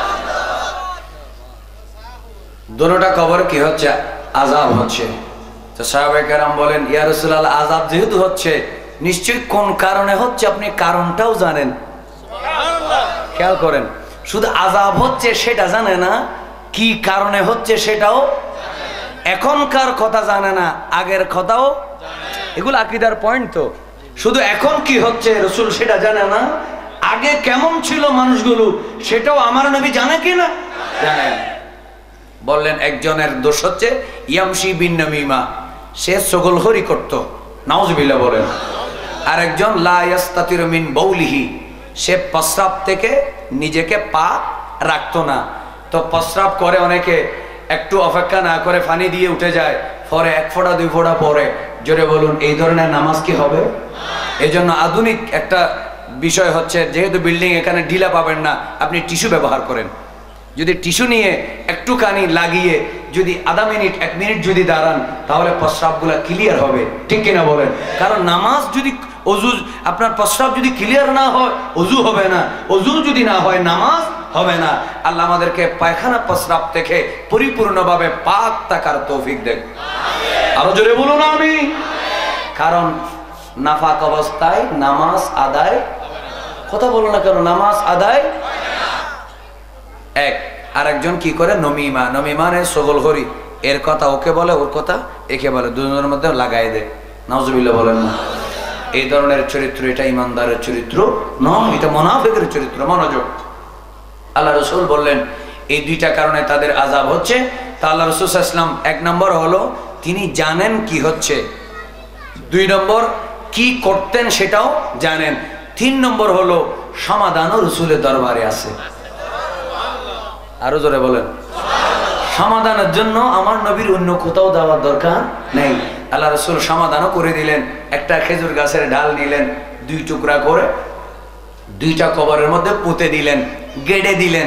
দেওয়ার পরে বললেন নিশ্চয়ই যতক্ষণ এই ডালগুলা কাঁচা থাকবে, যদি তাসবিহ পড়ে তাসবিহের কারণে তাদের আযাব হালকা হয়ে যাবে, তার মানে আযাব মাফ হয়ে যাবে।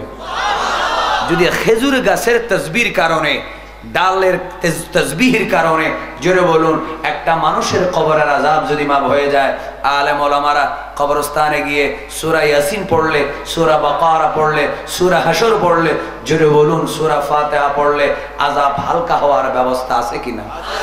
আল্লাহ আমাদেরকে বুঝার তৌফিক দেন, আমিন। আসুন এবার সাদাকা। সাদাকা, সাদাকা কাকে বলা হয়? দান করা। যাদের টাকা আছে তারা আরেকজনকে দিলে লাভ আছে কিনা?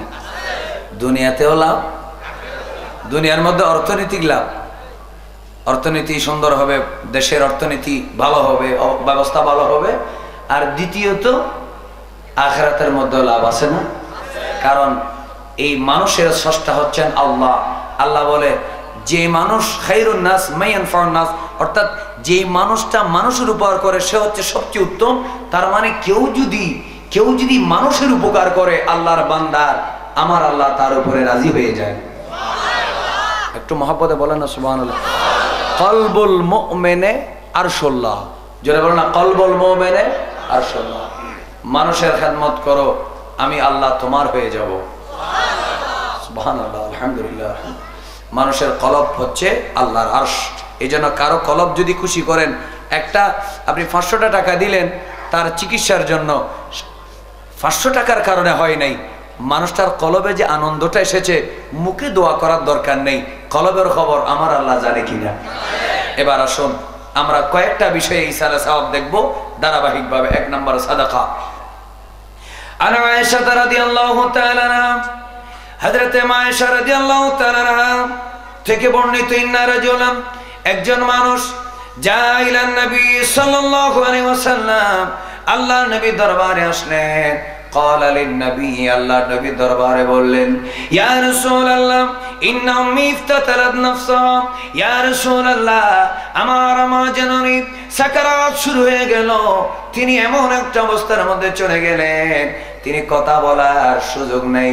আমার বাইরে জোরে সরে বলুন, সাকরাতের বিছানায় অনেক কষ্ট, কিন্তু সাকরাতের বিছানায় ইমানদারের জন্য আমার নবী আসার ব্যবস্থা আছে কিনা? একটু জোরে জোরে বলেন, আছে কিনা? সাকরাতের বিছানাতে কি যে যন্ত্রণা, সাত সাগরে পানি দিল তৃষ্ণা মিটে না। সুবহানাল্লাহ বলে না? আরে কাউসারের পানি দিবে শাহে মদিনা, বিশ্বাস আছে? আরে কাউসারের পানি দিবেন শাহে মদিনা, কাউসারের মালিক যিনি তাহাকে ডাকুন, ভালো যদি বাসতে হয় নবীকে বাসুন, নবী তারানে ওয়ালা, নবী বাঁচানে ওয়ালা, প্রাণের চেয়ে প্রিয়তায়, প্রাণের চেয়ে প্রিয়তায় নবীকে জানুন, ভালো যদি বাসতে হয় নবীকে বাসুন। আল্লাহুম্মা সাল্লি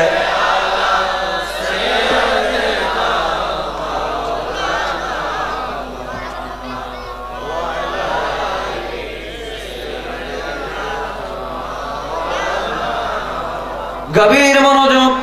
আল্লাহর নবীর দরবারে ওই যুবক আসলো আর বলল, ইয়া রাসূলুল্লাহ, আমার মা জননীর জবান বন্ধ হয়ে গেল।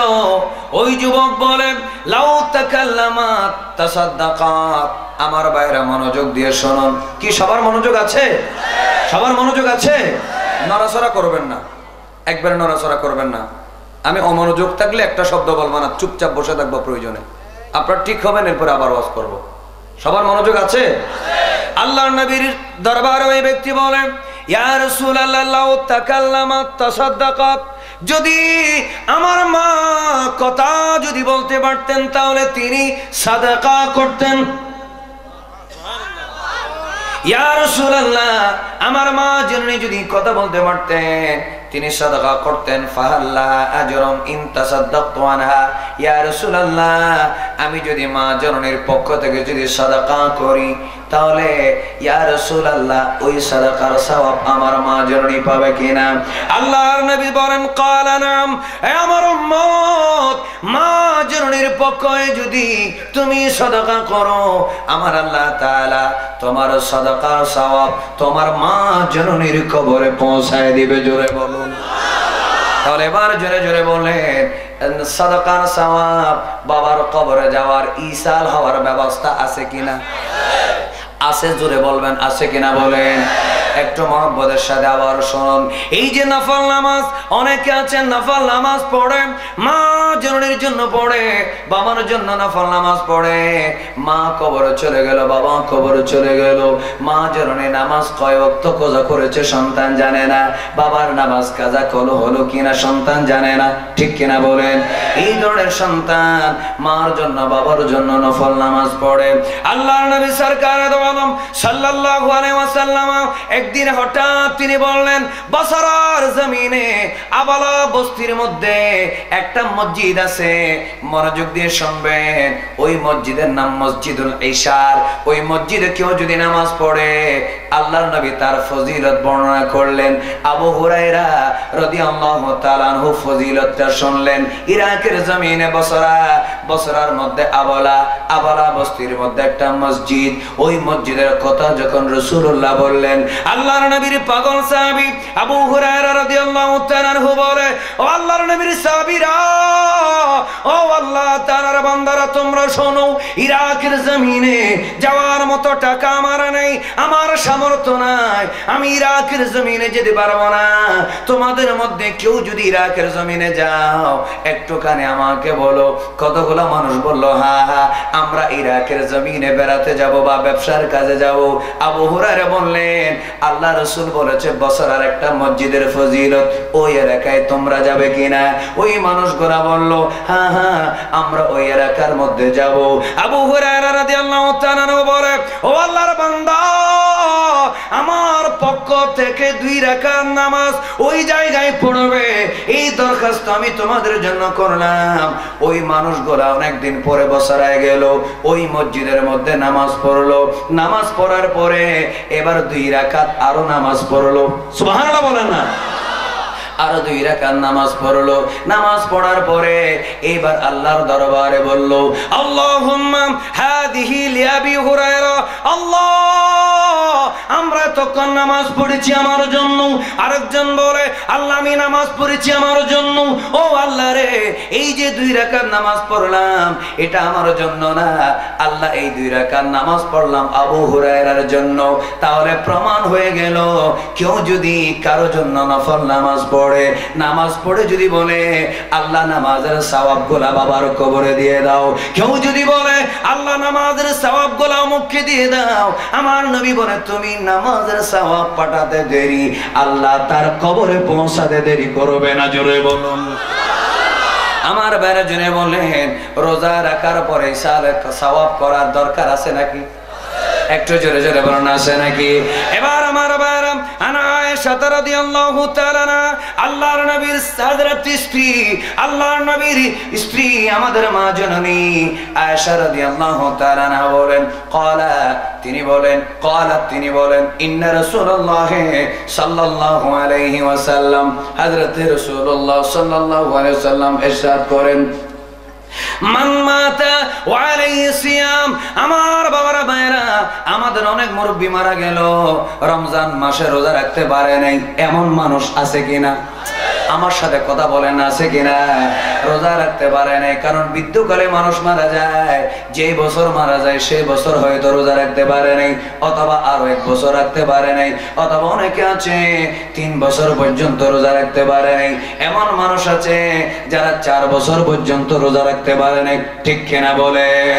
আল্লাহর নবী বলেন, ও আমার উম্মত শোনো, কেউ যদি মারা গেল, কবরের মধ্যে চলে গেল, আর যদি তার কাঁধের মধ্যে রোজা থাকে, তার সন্তান, তার ওয়ারিসটা, তার ছেলে অথবা মেয়ে বাবার পক্ষ থেকে যদি রোজা রেখে দেয়, আল্লাহ রাব্বুল আলামিন সন্তানের রোজার কারণে ওই রোজার সওয়াব তার বাবার কবরে পৌঁছে দিবে। জোরে বলুন আমার বাবার, জোরে জোরে বলুন। হজের মধ্যে ইসালে সওয়াব আছে কিনা? কি এত আস্তে বলেন, জোরে বলুন, আছে কিনা? এগুলো আমার কথা বলছি না হাদিসের কথা? এর আগে যেটা বললাম এটা দারে কুতনি, সুনানে দারে কুতনির হাদিস। আলহামদুলিল্লাহ বলেন। আসুন, হজের মধ্যে ইসালে সওয়াব আসেনি?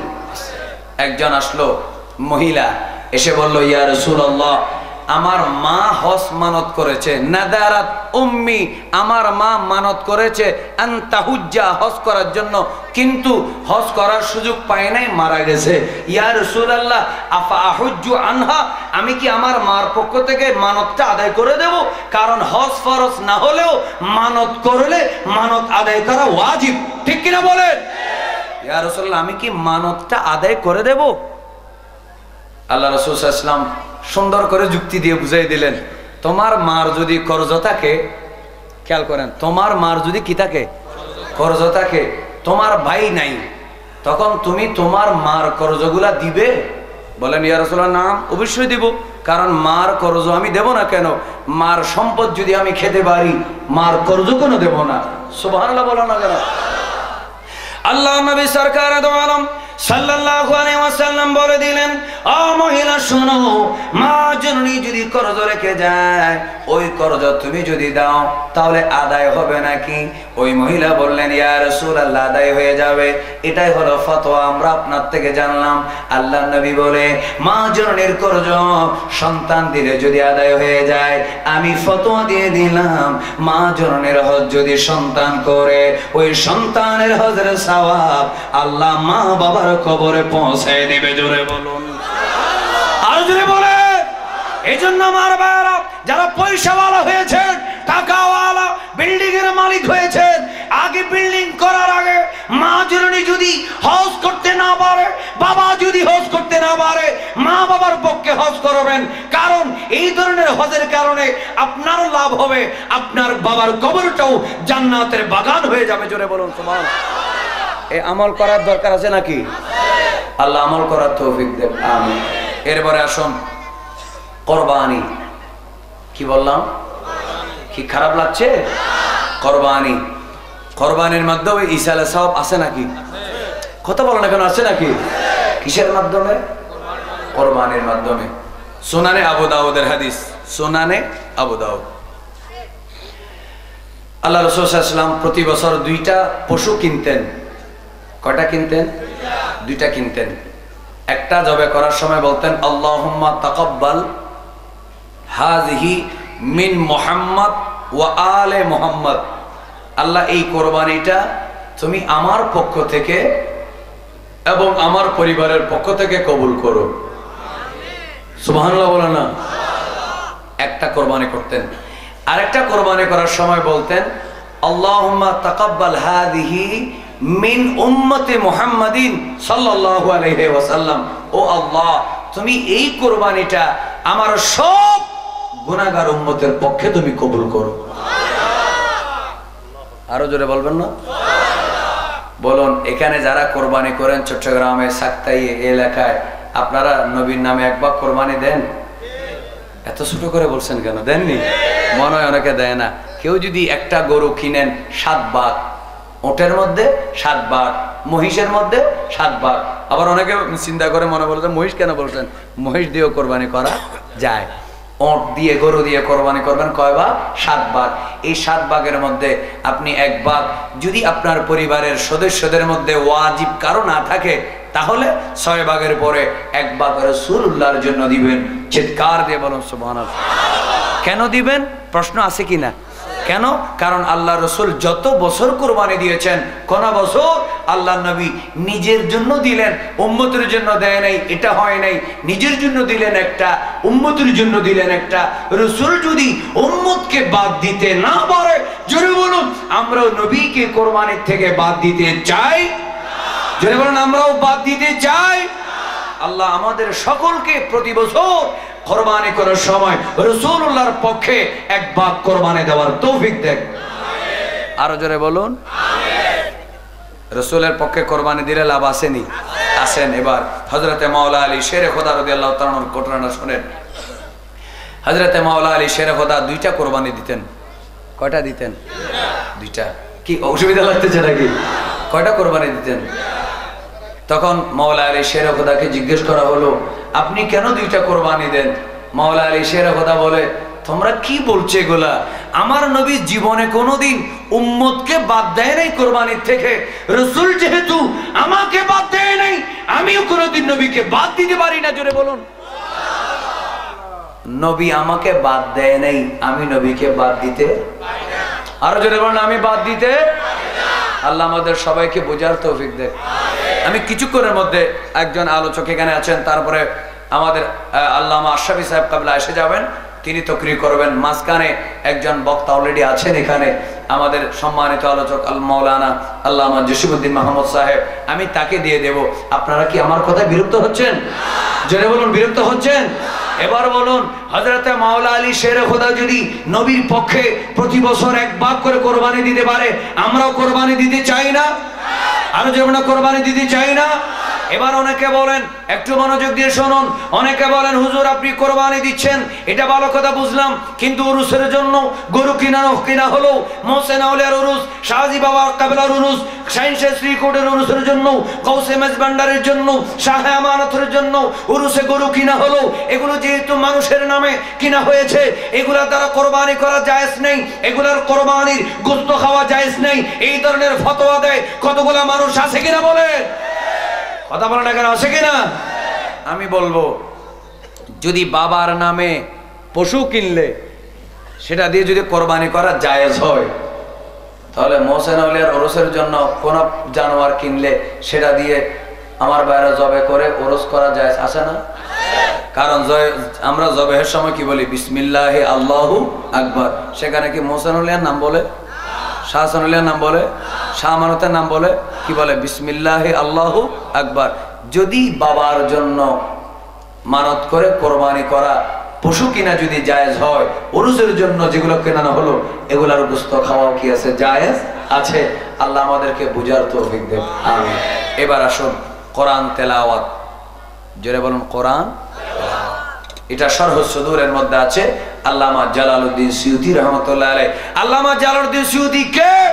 যার কিতাব সরকারি বেসরকারি সকল মাদ্রাসায় তাফসীরে জালালাইন আছে, সেই আল্লামা জালালউদ্দিন সুয়ুতীর কিতাব হলো শরহ সুদূর। এই শরহ সুদূরের মধ্যে আছে আমার ভাইরা, ইন্না রাসূলুল্লাহ সাল্লাল্লাহু আলাইহি ওয়াসাল্লাম قال, রাসূলুল্লাহ বলেন, মান দাখালাল মাকাবিরা, কেউ যদি কবরস্থানে ঢুকে, ফাকারা, এবং যদি পড়ে আল সূরাতা ইয়াসিন, সূরা ইয়াসিন, খাফফাল্লাহু আনহুম, সূরা ইয়াসিনের কারণে আমার আল্লাহ তাআলা ওই কবরস্থানের সকলের আযাব মাফ করে দিবে।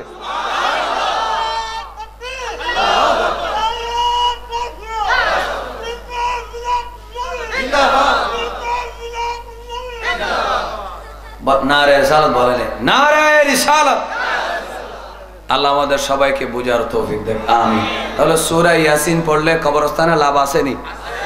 যারা এগুলার বিরোধিতা করবে আমরা তাদেরকে মানব না, আমরা বরং কি করব? তাদেরকে সমাজ থেকে বয়কট করব। ঠিক কিনা বলে না? আমরা তাদেরকে বর্জন করব, কারণ তারা আমাদের বাপদাদার, এরা জঙ্গি হয়ে যেমন আমাদেরকে মারতে চায়, ঠিক তেমনি তারা আমার যেমন শত্রু, আমার বাবারও শত্রু। তারা যেমন জীবিত মানুষের শত্রু, জঙ্গি তারা মানুষের, মৃত মানুষের শত্রু। তারা চারিদিকে ময়দানে ফাতিহা করতে দেয় না, কবরস্থানে কোরআন তেলাওয়াত করতে দেয় না, গৌসে পাকের ফাতিহা করতে দেয় না, এরা মিলাদ কিয়াম করতে দেয় না। এরা জীবিত মানুষের শত্রু, মৃত মানুষের শত্রু। ঠিক কিনা বলেন না ভাইরা আমার? জীবিত মানুষের শত্রু, মৃত মানুষেরও শত্রু। জীবিত মানুষদেরকে বন্দী করে বলে যে জিম্মি করে, জঙ্গিবাদী করে, গুলি করে দেয়, ব্রাশফায়ার করে দেয়, জবে করে দেয়। আল্লামা ফারুকীকে জবে করে দিয়েছে। ঠিক কিনা বলেন? আর মৃত মানুষের শত্রু সাইদিনা হারাম, সাল্লিশা হারাম, কোরআন তেলাওয়াত কবরস্থানে হারাম, জানাজার পরে আর কিছু নেই। জানা ফোঁসা গরু মারা ফেলে দিছে, নাউজুবিল্লাহ বলে না কেন? ওই যে প্রথমে যেটা বলেছি, ইমানদারের দোয়া মইয়তের কাজে আসে, বেঈমানের দোয়া কাজে আসে না। মুনাফিকের দোয়া কাজে আসে না। এই জন্য তার দৃষ্টিতে তার কথা ঠিক আছে, তার দোয়া কাজে আসবে না ঠিক, তার কোরআন তেলাওয়াত কাজে আসবে না ঠিক। সে সূরা ইয়াসিন নয়, পুরো কোরআন 1 লক্ষ বার পড়লেও তার বাবার কবরে কাজে আসবে না, কারণ তার বাবাও বেঈমান, সে নিজেও বেঈমান, আর আমাদের বাবা ঈমানদার।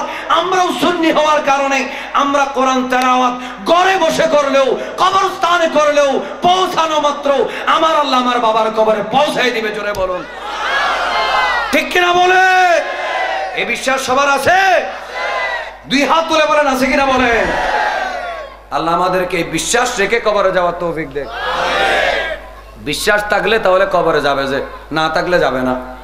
ঠিক কিনা বলে না?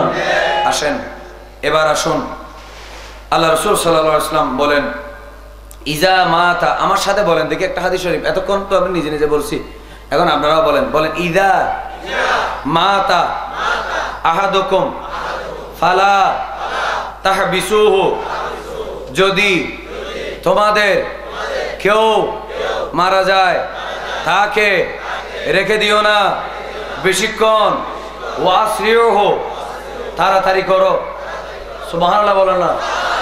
কোন দিকে? বিহি আলা কবরিহি, মানে তাড়াতাড়ি তাকে কবর দাও। তার মানে আবার কেউ কেউ ফতোয়া দিবে, হুজুর ঠিক আছে আপনার ফতোয়া মতে আমার বাবার জানাজা শেষ, ঠাস করে কবরের মধ্যে ঢেলে দিব, মুনাজাত নেই। এই ধরনের যারা বুঝবে তাদের জবাবও দিচ্ছি। আমার ভাইয়েরা একটু বলুন, জানাজার পরে আমরা মুনাজাত করি কিনা? তো সুন্নিরা যে করে, এটা কি নিজেরা বানাইলো নাকি?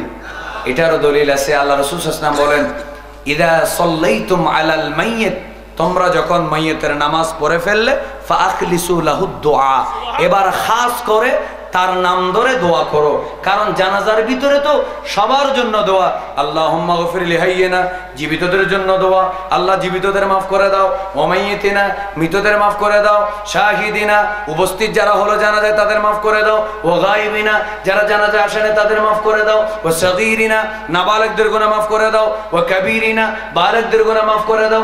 যাকারিনা, এবং পুরুষদের গুনাহ মাফ করে দাও। ওয়া উনসানা, এবং মহিলাদের গুনাহ মাফ করে দাও। আল্লাহুম্মা মান আহইয়াইতাহু মিন্না, আল্লাহ যাকে তুমি জীবিত রাখবে ফাহাইয়া আলাল ইসলাম, ইসলামের উপরে রাখো। ওয়া মান তাওয়াফাইতাহু মিন্না, যাকে তুমি মৃত্যু দিবে ফাতাওয়াফাহু আলাল ঈমান, ইসলাম ঈমানের উপরে মৃত্যু দাও। সুবহানাল্লাহ বলো না কেন? এখানে তো যার নামাজ পড়লাম তার নাম নাই, স্পেশাল কোনো নাম নাই। আল্লাহর নবী বলেন স্পেশাল দোয়া তো এখনো হয় নাই, আম দোয়া হয়েছে। সকল জীবিত, সকল মৃত, সকল আবালেগ, সকল নাবালেগ, সকল নারী, সকল পুরুষ, সকল উপস্থিত, সকল গায়েব, সবার জন্য দোয়া হলো। যার জানাজা তার জন্য তো দোয়া হলো না। নামাজের সালাম ফিরাইলো, ইমাম সাহেবকে বলো হুজুর আমি তো দোয়া করতে পারি না, একটু আমার বাবার জন্য দোয়া করেন। ইমাম সাহেব দোয়া করবে, ও আল্লাহ আমার মুসল্লিটা বড় ভালো মানুষ ছিলেন, তিনি নামাজি ছিলেন, ইমানদার ছিলেন। ও আল্লাহ সাগীরা গুনাহ থাকতে পারে, কবিরা গুনাহ থাকতে পারে, জানা গুনাহ থাকতে পারে, আল্লাহ জানা গুনাহ থাকতে পারে। ও আল্লাহ আমার দিকে তাকাইও না, আমার পিছনে যারা মুসল্লি আছে এদের মধ্যে যদি একজন ইমানদার থাকে তার দিকে তাকাও। আল্লাহ সবচেয়ে বড় কথা, যে মারা গেল তার সন্তান হাত তুলেছে, আল্লাহ তোমার নবী হাদিসে বলেছে বাবার জন্য সন্তানের দোয়া কবুল। আমার নবী বলে ওয়াখলিসু লাহুদ দুআ, যদি সন্তানের দোয়া বাবার জন্য করা হয়, ওই মানুষটার নাম ধরে যদি বলা হয় আল্লাহ অমুকের গুনাহ মাফ করে দাও, মাফ করে দাও, কবরের মধ্যে দিচ্ছি, তোমার কাছে পৌঁছে দিচ্ছি, ওখানে আমি যাব না, সন্তান যাবে না, নাতি যাবে না, নেতা যাবে না, কর্মী যাবে না, ও আল্লাহ তুমি তার গুনাহ মাফ করে দাও। আমার নবী বলে স্পেশাল করে যদি তার জন্য দোয়া করা হয়, আমার আল্লাহ তাআলা সন্তানের দোয়ার কারণে মুসল্লিদের দোয়ার কারণে, ইমামের দোয়ার কারণে তার জিন্দেগীর সমস্ত গুনাহ মাফ করে দিবে। তাহলে স্পেশাল দোয়ার দরকার আছে কিনা বলেন? আল্লাহ আমাদের সবাইকে আমল করার তৌফিক দেন। আরো জোরে বলেন না কেন আমিন। ফাআখলিসু লাহু দুআ, তাদের খালেস করে তার জন্য কি করো? দোয়া করো। তাহলে মনোজাত আসেনি? অসুবিধা লাগতেছে না? আমার নবী বলে তোমরা বেশি দেরি করো না, বিনা কারণে দেরি করো না, তাড়াতাড়ি কবরে দিয়ে দাও। ওয়াল ইয়াকরা, এরপরে তোমরা পড়ো ইনদা রাসিহি, কবরে দেওয়ার পরে তার মাথার কাছে ফাতিহাতাল কিতাব, সূরা ফাতিহা। সুবহানাল্লাহ বলো না কেন? মাথার কাছে কোন সূরা? ওয়া ইনদা রিজলাইহি, এবং তার পার কাছে পড়ো বিখাতিমাতিল বাকারা ফি কবরিহি, সূরা বাকারার শেষ আয়াতগুলো। সুবহানাল্লাহ বলো না কেন? যদি পড়া হয় তাহলে কোরআনের তেলাওয়াতের কারণে মাইয়াতের কবরের আযাব হালকা হয়ে যাবে। আরো জোরে বলুন। আর 2-4 মিনিট আমার কথা শেষ। শোন এবার তাসবিহ তাহলিল আলহামদুলিল্লাহ বলেন। কিছুক্ষণ আগে তো একটা হাদিস শুনলেন যেটাতে বলা হয়েছে ফেরেশতারা তাসবিহ তাহলিল কবরে গিয়ে পড়ে। এবার আসুন মানুষের তাসবিহ তাহলিলও দরকার আছে কিনা? এই যে মাইয়াত মারা গেলে কবরে দেওয়ার আগে অথবা পড়ে তাহলিল ফরানো হয়, ঠিক কিনা বলেন? তাহলিল ফরানো হয়। মুসনাদে আহমদ বিন হাম্বল, হাম্বলি মাযহাবের যিনি ইমাম, তিনি শুধু মাযহাবের ইমাম নন, তিনি মুহাদ্দিস হিসেবে একেবারে অনেক বড় একজন মুহাদ্দিস। তার একটা কিতাব আছে মুসনাদে ইমাম আহমদ বিন হাম্বল। জোরে বলেন না সুবহানাল্লাহ। সেই কিতাবের মধ্যে আছে জাবের বিন আব্দুল্লাহর হাদিস।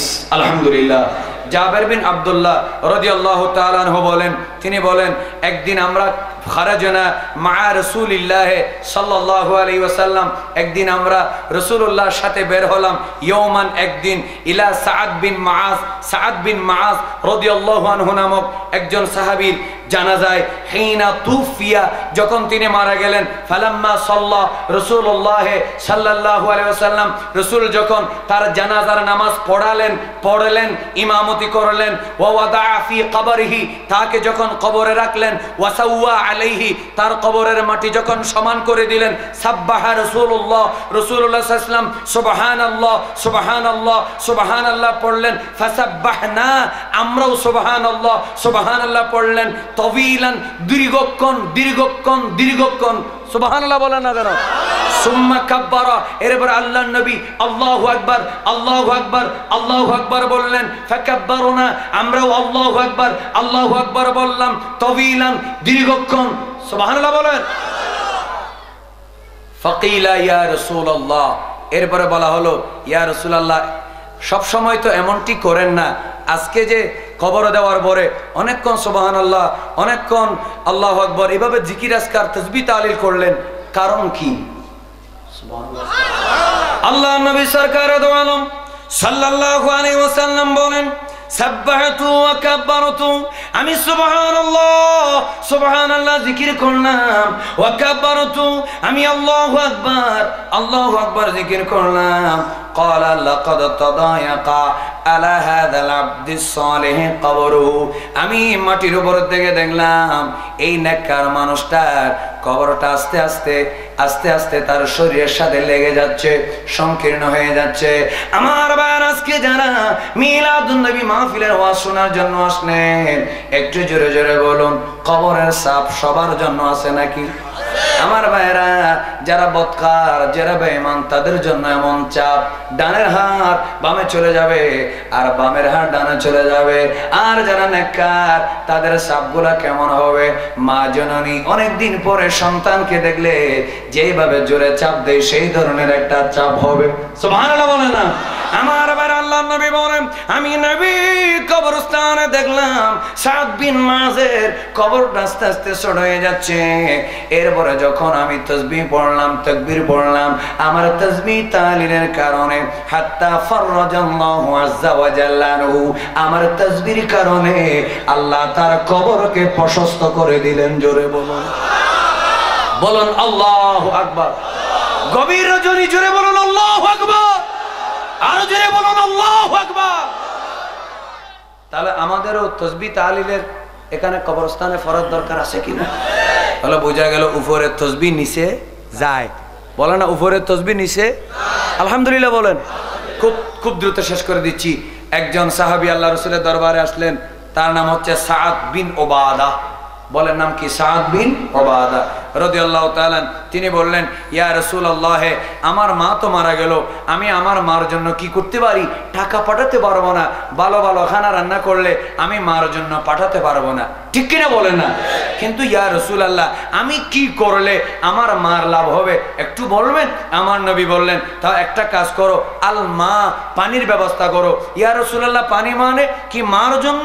রাসূল বলে, মা মানে পানি, এটা মার জন্য নয়। এই পানিটা আরবের মধ্যে পানি দুর্লভ, যে পানি খাওয়ায় মানুষ তার জন্য দোয়া করে। তুমি একটা কুয়া করো, তুমি যদি কুয়া করো, যদি কুয়া খনন করো, কুয়া খনন করার পরে কুয়ার থেকে যতদিন মানুষ পানি পাবে, মিঠা পানি খাওয়া মাত্র তার কলিজাটা খুশি হয়ে যাবে, তার কলিজা ঠান্ডা হয়ে যাবে, তার কলবের মধ্যে দোয়া এসে যাবে। সে যখন ওই ফাহাফারা বীরান একটা কূপ করলো, করার পরে ওয়াকালা, এবং বললেন, হাদিহি লিউম্মি সাদ, আমার নবী বললেন, ও গো আল্লাহ, এই কুয়াটা আমি উম্মে সাদ, সাদের মার জন্য দিয়ে দিলাম। তাহলে বোঝা গেল কুয়া করলো ছেলে, আর আল্লাহর নবী পৌঁছে দিচ্ছেন মার জন্য। তাহলে বোঝা গেল ছেলের ভালো কাজের সওয়াব মা জননীর কবরে পৌঁছানোর গ্যারান্টি রয়েছে। জোরে বলেন না সুবহানাল্লাহ। আছে কিনা? কুয়া করছে ছেলে, আল্লাহ রাসূল পাঠিয়ে দিচ্ছে কার কবরে? হাযিহি লিউম্মি সাদ, এটা উম্মে সাদের মানে সাদের মার। আলহামদুলিল্লাহ বলেন। তাহলে বোঝা গেল আল্লাহ রাব্বুল আলামিন আমাদের সবাইকে ঈসা আলাইহিস সালামের এই মাসালাটা ভালোভাবে বুঝার তৌফিক দেন। আরো জোরে বলেন না কেন আমিন। লাস্ট একটা মজার কথা বলে শেষ করে দিই। আল্লাহ রাসূল সাল্লাল্লাহু আলাইহি ওয়াসাল্লাম যখন একটা মানুষের জানাজা যখন আনা হলো, আল্লাহ নবী বললেন, তার কি কোনো কর্জ আছে? সাহাবায়ে কেরাম বললেন, কর্জ আছে। আল্লাহ রাসূল বলেন, কর্জ যার আছে আমি তার জানাজা পড়াবো না। বলেন, আমি তার জানাজা, তোমরা পড়াও, তোমরা পড়ো, আমি কেন পড়াবো না? সে ইমানদার নয় সেজন্য না, আমি পড়াবো না এই জন্য যেন সতর্ক হয়ে যায়, কেউ যেন কর্জ নিয়ে কবরে না যায়। সুবহানাল্লাহ বলেন না। আচ্ছা, এটা চলে গেল। আবার কিছুদিন পরে আবার আরেকটা জানাজা আসলো। আল্লাহ নবী বললেন, আজকে ভিন্ন। ইয়া রাসূলুল্লাহ, কেমন? আল্লাহ রাসূল বললেন, মান তুফিয়া মিনাল মুমিনিন, ইমানদারের মধ্যে কেউ যদি মারা যায়, ওয়া তারাকা দাইনান, কর্জ যদি রেখে যায়, ফা আলাইয়া কাযাউহু, আমি রাসূল নিজে তার কর্জ দিয়ে দেব। আরো জোরে বলেন না কেন? আর ওয়ামান তারাকা মালান, আর যদি সে কোনো সম্পদ রেখে যায়, ফাহুয়া লিওয়ারাসাতিহি, সেগুলো তার ওয়ারিসরা পাবে। সম্পদ রেখে গেলে ওয়ারিস পাবে, কর্জ রেখে গেলে আমি রাসূল দিয়ে দেব। তাহলে বোঝা গেল একজনের পক্ষে আরেকজন কর্জ দিলেও সেই কর্জের দেওয়ার সওয়াবটা মাইয়াতের কবরে পৌঁছে যায়। বোঝা গেল আরেকজনের আমল আরেকজনের কাজে লাগে। জোরে বলেন না সুবহানাল্লাহ। আল্লাহ আমাদেরকে মাসালাটা পরিপূর্ণভাবে বুঝে আমল করার তৌফিক দেন। আল্লাহ রাব্বুল আলামিন আমাদের আজকের এই কথাগুলা, আমাদের আজকের এই বায়ান, আমাদের আজকের এই তাকরীর, আমাদের এই বিষয়ভিত্তিক আলোচনা কবুল করুন এবং আমাদেরকে আমল করার তৌফিক দেন। জোরে বলুন আমিন। আমার জন্য সকলে দোয়া করবেন। এখানে আলোচকবৃন্দ ওয়াইজগণ এসেছেন, আলেম ওলামারা এসেছেন। আমি আপনাদের থেকে বিদায় নিচ্ছি। ওয়া আখিরু দাওয়ানা আনিল হামদুলিল্লাহি রাব্বিল আলামিন। আসসালামু আলাইকুম ওয়া রাহমাতুল্লাহি ওয়া বারাকাতুহু।